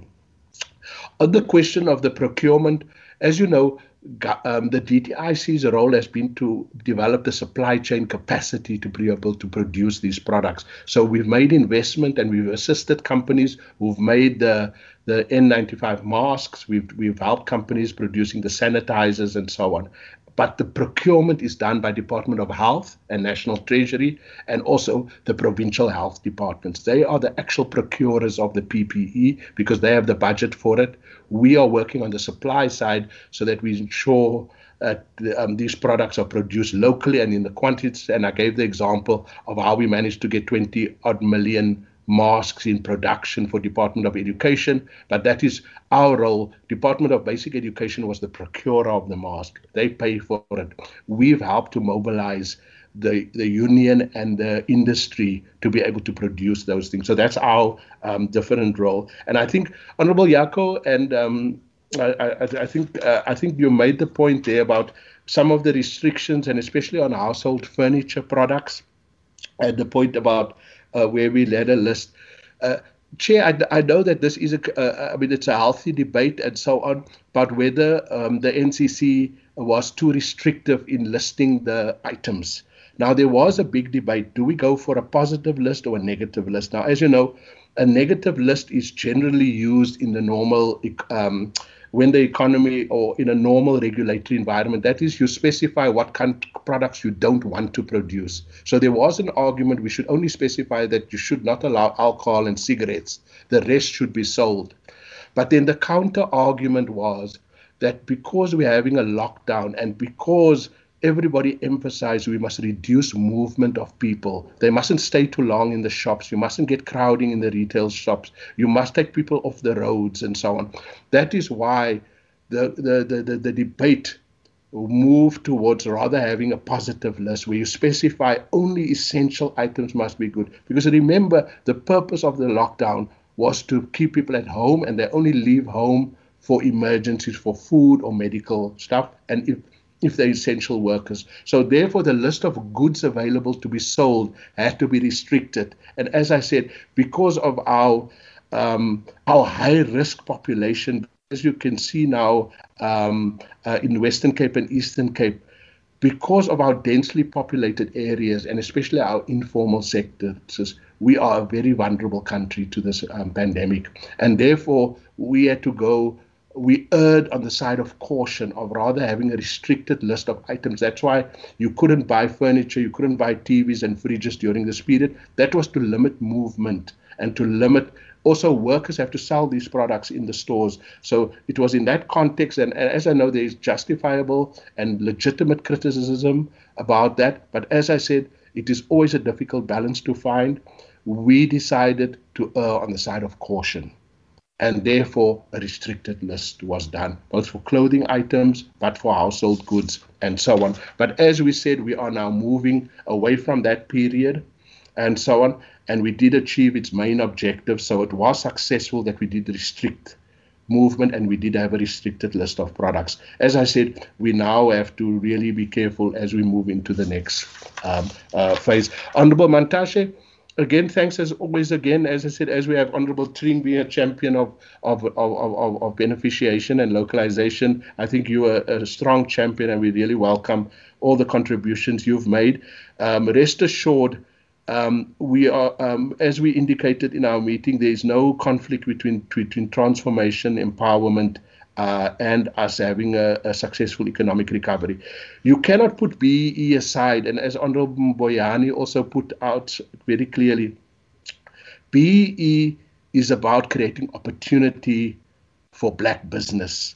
We've been denied for almost 100 years to participate and have an opportunity in this economy. So it cannot possibly be that you're going to say during this pandemic, you're going to take away those opportunities for black business. So BEE must remain firmly in place, because everybody must participate and have the opportunity to produce these goods that we need. So that's why it's imperative that BEE remains, and we want to thank you and the committee for the support. We take your point. We are working very hard on that. We've had a proliferation of institutions, and we agree with you fully that IDC and the NEF needs to merge, and we are working actively on that. Your concern about auto and small business point is well taken, and that is precisely why we've set up a very active program.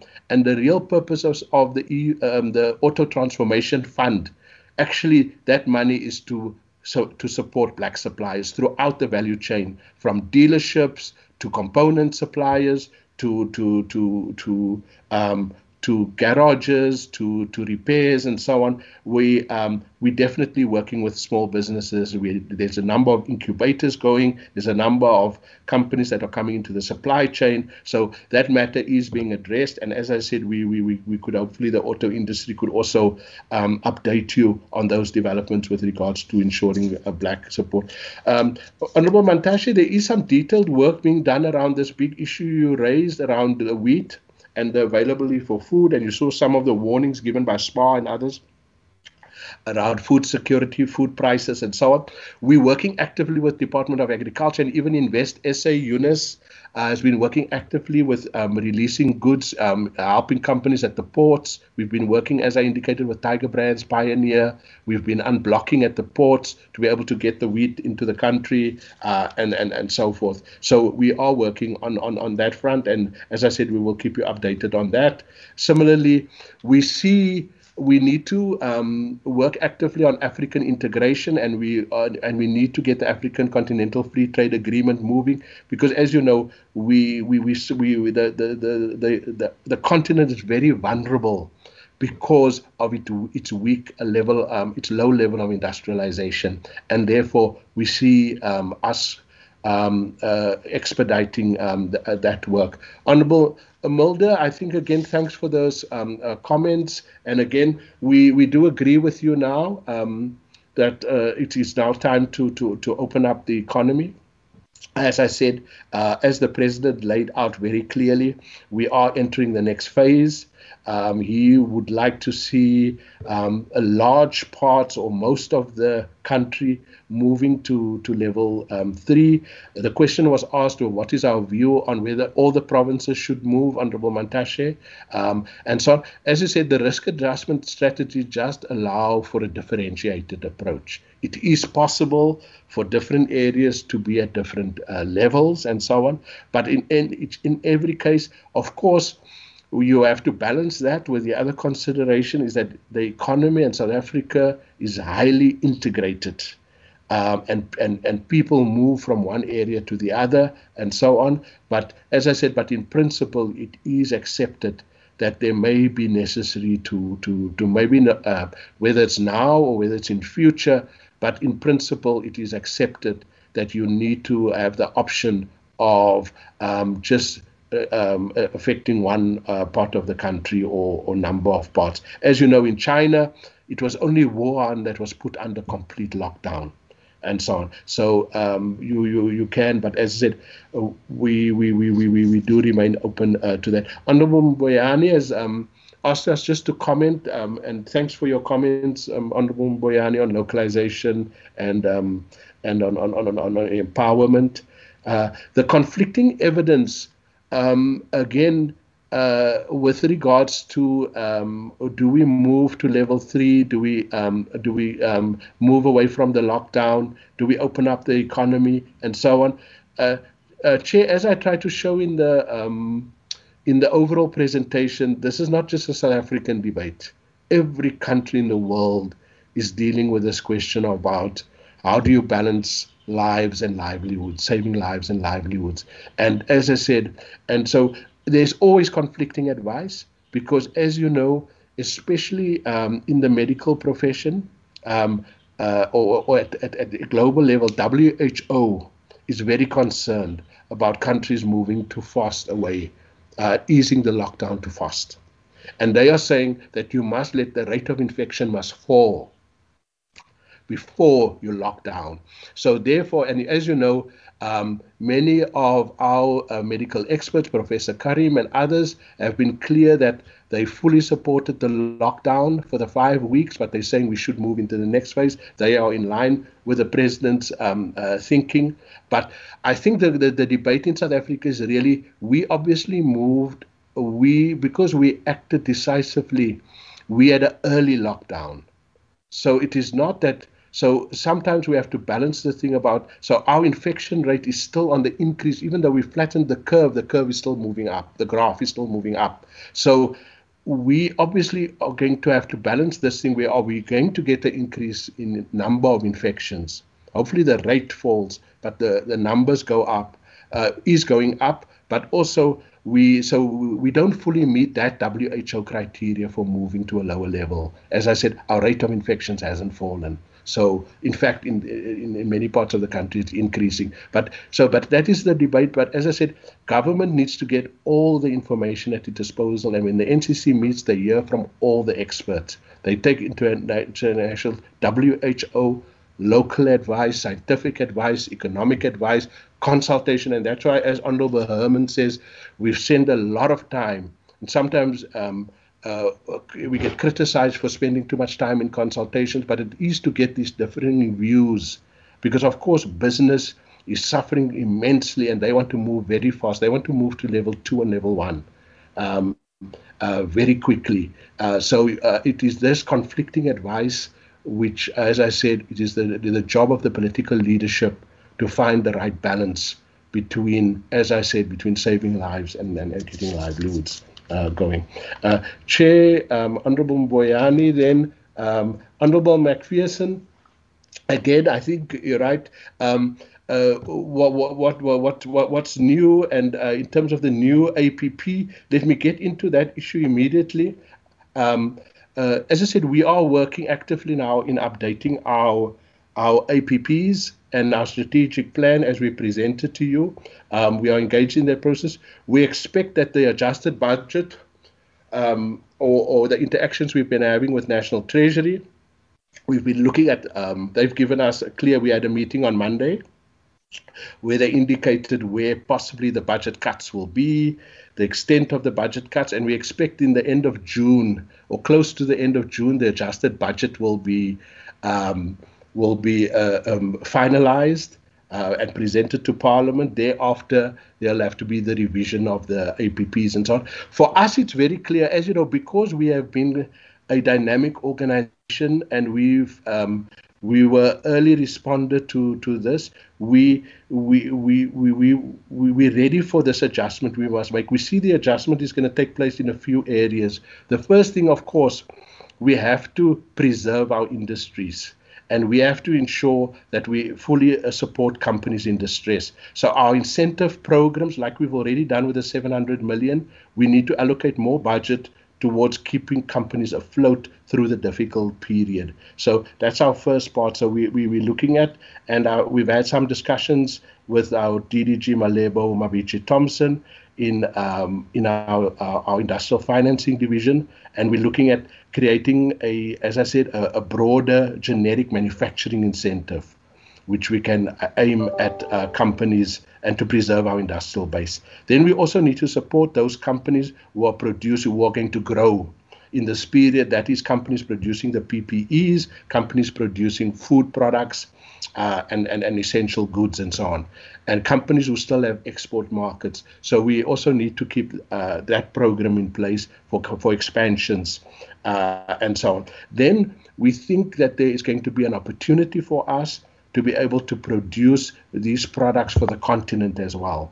And because global supply chains are development, it is an opportunity for us, and we want to increase our work on the continent and create our companies to be able to export to the continent. So we need to support that program more clearly. And then the final one, we're looking at amending our APP, is that, as you know, the third phase of the the 500 billion economic recovery package amount for the president, we want to ensure that we have an infrastructure-led growth in the economy, that we improve our electricity, our water, our municipal infrastructure, our industrial parks, and so on. So we are trying to ensure that we use that infrastructure program to also rebuild the industrial sector, because we must supply the steel, the cement, the bricks, the wood, all these products we need to supply, and we're hoping that if we have a proper, quick and fast implementation of the infrastructure delivery, and we know there is going to be a big infrastructure conference led by Dr. Ramagopa. In June, they will be having a conference to launch our infrastructure program, and we are ready then to adapt the supply side of the economy to that. That's some of the thinking, but we are engaged, Honourable McPherson. We will be giving you a detailed response on how we will update our strategic plan and our annual performance plan. Your point about e-commerce, I think, as I said, the point is taken. The only issue I can say is that the matter was extensively debated, but as I said, especially from the security, there was a very strong push that we must have they wanted as limited movement on the roads as possible. They didn't, so that is why we restricted the goods in retail stores. They restricted e-commerce. That was ensure so that people only leave. Only essential workers are there and so on. As I said, I don't expect we will ever have unanimity on that around whether the restrictions was too tight or not. But as I said, government decided to go in early and a hard lockdown so that we really flattened the curve. And as I said, whether we went too far to that, as I said, only time will tell. But as I said, the decision was made and was to err on the side of caution. On the question of the Credit Act, I think the minister will give a detailed response on that, and I think he has been engaged with the industry on that, and he has also consulted on Honourable McPherson's proposal. I can tell Honourable McPherson he has given it consideration. He's asked for advice from the department. He's asked for advice from the credit regulator and so on. And as I said, he will be giving a considered response on that matter. We will also give you a bit more detail, but I know the micro lenders are also under discussion as we speak, and hopefully we will make an announcement on that. Honourable Cuthbert, as I said, on the question of the funding, I didn't fully understand that question, but we will give you a detailed written response on the funding of NGOs. I don't know which ones you were specifically. A list of them. Funded by the lotteries, or? Yes, for the COVID fund, the 150 million rand that's being allocated. Yes. We can have a list of beneficiaries for that, please. Absolutely. Yes. We'll definitely supply that. And then the detailed response. Oh, on the question of the developments within the WTO and so on, I think we have made a detailed submission to Cabinet and on developments within WTO and on those measures that are under discussion there. And I think when our International Trade Division presents to Parliament, they can give you a full update. And as I said, but we have been in active discussions on that. Similarly, there was also discussions around within the Africa group on the question of the Secretary General of the WTO. We are engaged with that, and our ambassador is keeping us updated, and we will also give you the latest on that. Honourable Hermans, yes, as I said, we will try to communicate more clearly on the consultations, but as you know, it is a really active process. NEDLAC is constantly meeting to discuss responses. There's constant engagement with business, with labour, with different players, security cluster, with COCTA, and we're always trying to find the balance between the different WISET and regulations. But as you can imagine, because we are restricting economic activity, because there's a lot of interest, there's a lot of views and so on. And as I said, it's always, all we were hoping to do is to always act in the public interest.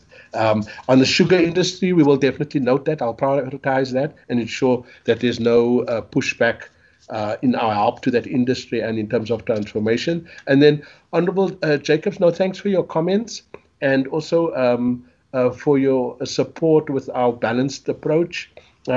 Yes, I think as you've indicated, this thing is a big worry for everyone, even for the companies themselves.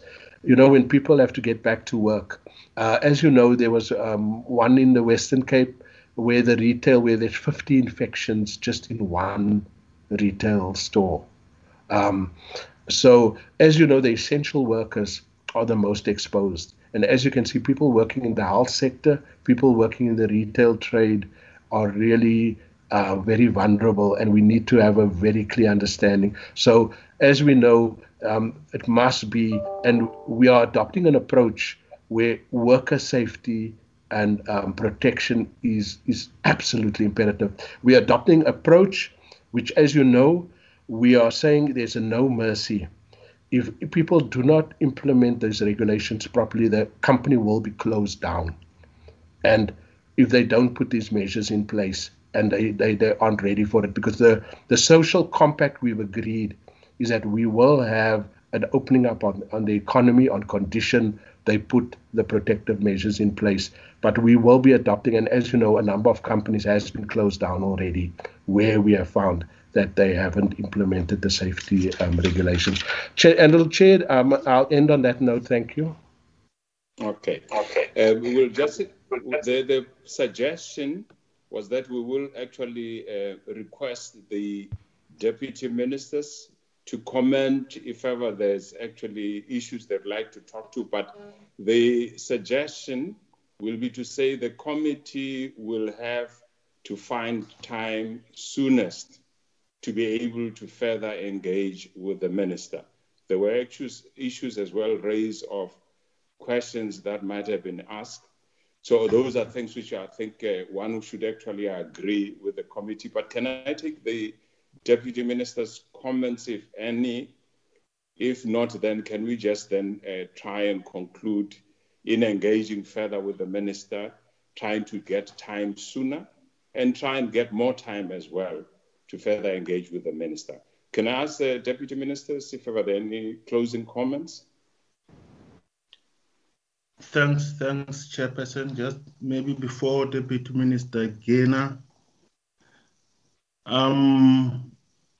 let me thank you and thank the DG for the responses to those specific questions. And firstly, I would like to thank the honorable members who have conveyed their words of well wishes to the minister. We all hope that the minister will be well soon. So we will convey those sentiments to the minister. And thanks for understanding that he couldn't be here this morning. With regard to the appearance of the minister to the committee, several members have raised this matter. So this is a matter that we'll now have to settle. We will work with you, Chairperson, and the minister to ensure that the minister will come to the committee, because we want to focus on substantive matters that are facing the committee. So as you indicated, we will work with you and in consultation of the minister to make sure that the minister does address the committee as soon as possible. The third issue I would like to raise is with regard to moving to level 3. The president addressed the nation on this matter, and he already said that the country will move to level 3, and that there was going to be consultation with stakeholders to determine when and how we move to level 3. So that determination was already made, and the announcement made by the president. So after consultation, we'll await president to make further announcements. So this is not something that's been said by me. It was said by president already in his address to the nation. The consultations are ongoing, and the president will make an announcement in this regard. With regard to the contraction in the economy, there is no doubt, honorable members, that our economy, as will happen with many other economies, will contract quite seriously. So there are different views with regard to what extent will the economy contract by different institutions, including international institutions, our own Reserve Bank and the National Treasury, but our economy will contract quite seriously. And in our response to the economic recovery, we have video. Okay, you want me to switch on the video so that no, go ahead, DM, go ahead, Deputy Minister. I think there's someone who just make sure that we mute the others. Go ahead, Deputy Minister. Okay. We are pleased to have one chairperson, an assistant chairperson. So, sorry, Honorable Montashe. Montashe? Hello? Chairperson. So, yes? I was saying, Chair, we don't need a second chairperson. We don't have a deputy chair. Everyone must listen to the presentation by the DM. So what? Okay, Montashe, it's fine. DM, can we actually allow you to continue? Try and continue. I'm not too sure the support we're getting from members is just to actually contribute, but the floor is yours, Deputy Minister. If you can proceed. Okay, thank you very much, Chair. I'm actually just moving to closure. The next point, Chair, I think there's been a general positive appreciation for the actions that government have taken in response to this very serious crisis. As honorable members have been saying, that these have been uncharted waters for us. And the president, when he addressed the nation, he did make this clear, that at all times government takes decisions in good faith, that there would be times where government in taking decisions would make mistakes. and that where we have made mistakes, we will rectify those mistakes. But we have got to be clear that government is taking decisions in good faith in the interest of all South Africans. DG, you have responded to the matter of whether we will move all provinces to level 3. This is a matter that is being considered. So I did speak about a differentiated approach to implementation. So this is something that is being considered. So, but at this point, the only announcement that the president had made was that we'll move the country to level 3. So as to whether we will adopt a differentiated approach, that will come when the announcement is made after the NCCC has made a determination. It's quite a complex matter that if you have a differentiated approach, you could, within one province, increase the movement of people from one district to the next. So those matters will have to be taken into account when a final decision is made. And lastly, Chair, on the list of products, a matter that has been dominant in public discourse, I should say this, and the minister will repeat this, that there was consultation, as DG was saying, there was consultation with industry with regard to how to approach this matter. And what had happened is that industry did put forward a proposal to the minister on the list, and by and large, the list that was published by the minister is the list that came as a proposal from the side of industry. And when the minister speaks to us, he'll make this clear once again. So it is not something that the DTIC on its own worked through a list. We did get input, extensive input from industry with regard to the publication of the list. So, Chair, let me close by saying I'm in agreement, and I'm sure Deputy Minister Gena agrees that we'll work with you to ensure that Minister comes to the committee to brief the committee so that we can have a more substantive discussion on the matters that have been raised. And thank you very much for the time. Okay. There might be actually issues relating to program that I thought might be important that we just check with the Secretariat. I think the issues that I actually agreed upon is to be able to actually make a follow-up on the issues raised. Comments that we have actually received will actually be noted. Further engagement with the minister is what is actually consensus and agreement of the committee for us to pursue. But further, I think the Secretariat might actually just give some sense on the possible impact or changes relating to program. Secretariat, maybe you can comment on that before we actually conclude our meeting. Chair, before I conclude, Mr. McPherson wants to address the committee or address you, Chair, and then Mr. Cuthbert wanted to raise an issue in relation to the Secretary before I speak on the program. I will be guided by you, Chair. Okay, let's hear the comment, McPherson.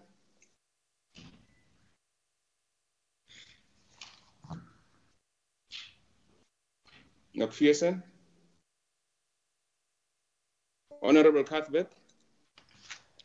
Thank you very much, Chairperson. Chair, I just want to ask the Secretariat through yourself, Chairperson, if we can agree with the DG that we will get a response 1 week from now, as has been the standard set by the National Credit Regulator, who gave us written responses 1 week later. Also, just to remind the Secretariat that we also have responses due for the National Consumer Commission this coming Monday as well, please. Can I just say, while you're there, Honorable Cuthbert, I was just saying that there was some reference to some questions 4 months delayed. I think those will be the points that would like to actually get sense, because outstanding issues like that. But from what you're saying, I think we actually, let's note that, which is actually quite... If I may. And yeah, can I take your comment, then come to Secretariat? Thank you, Chairperson. So, Chairperson, just to differentiate, the questions that I'm requesting or responses I'm requesting for the NLC are questions I've raised in this meeting, and the 4-month period that I mentioned earlier is in terms of written questions to ministers through Parliament, Chairperson. Oh, I see. Okay, Secretariat? Chair, with regard to the questions, I think on Tuesday I submitted the questions from the NCR as well as the IDC regarding the schools. So members would have received it, email with those questions.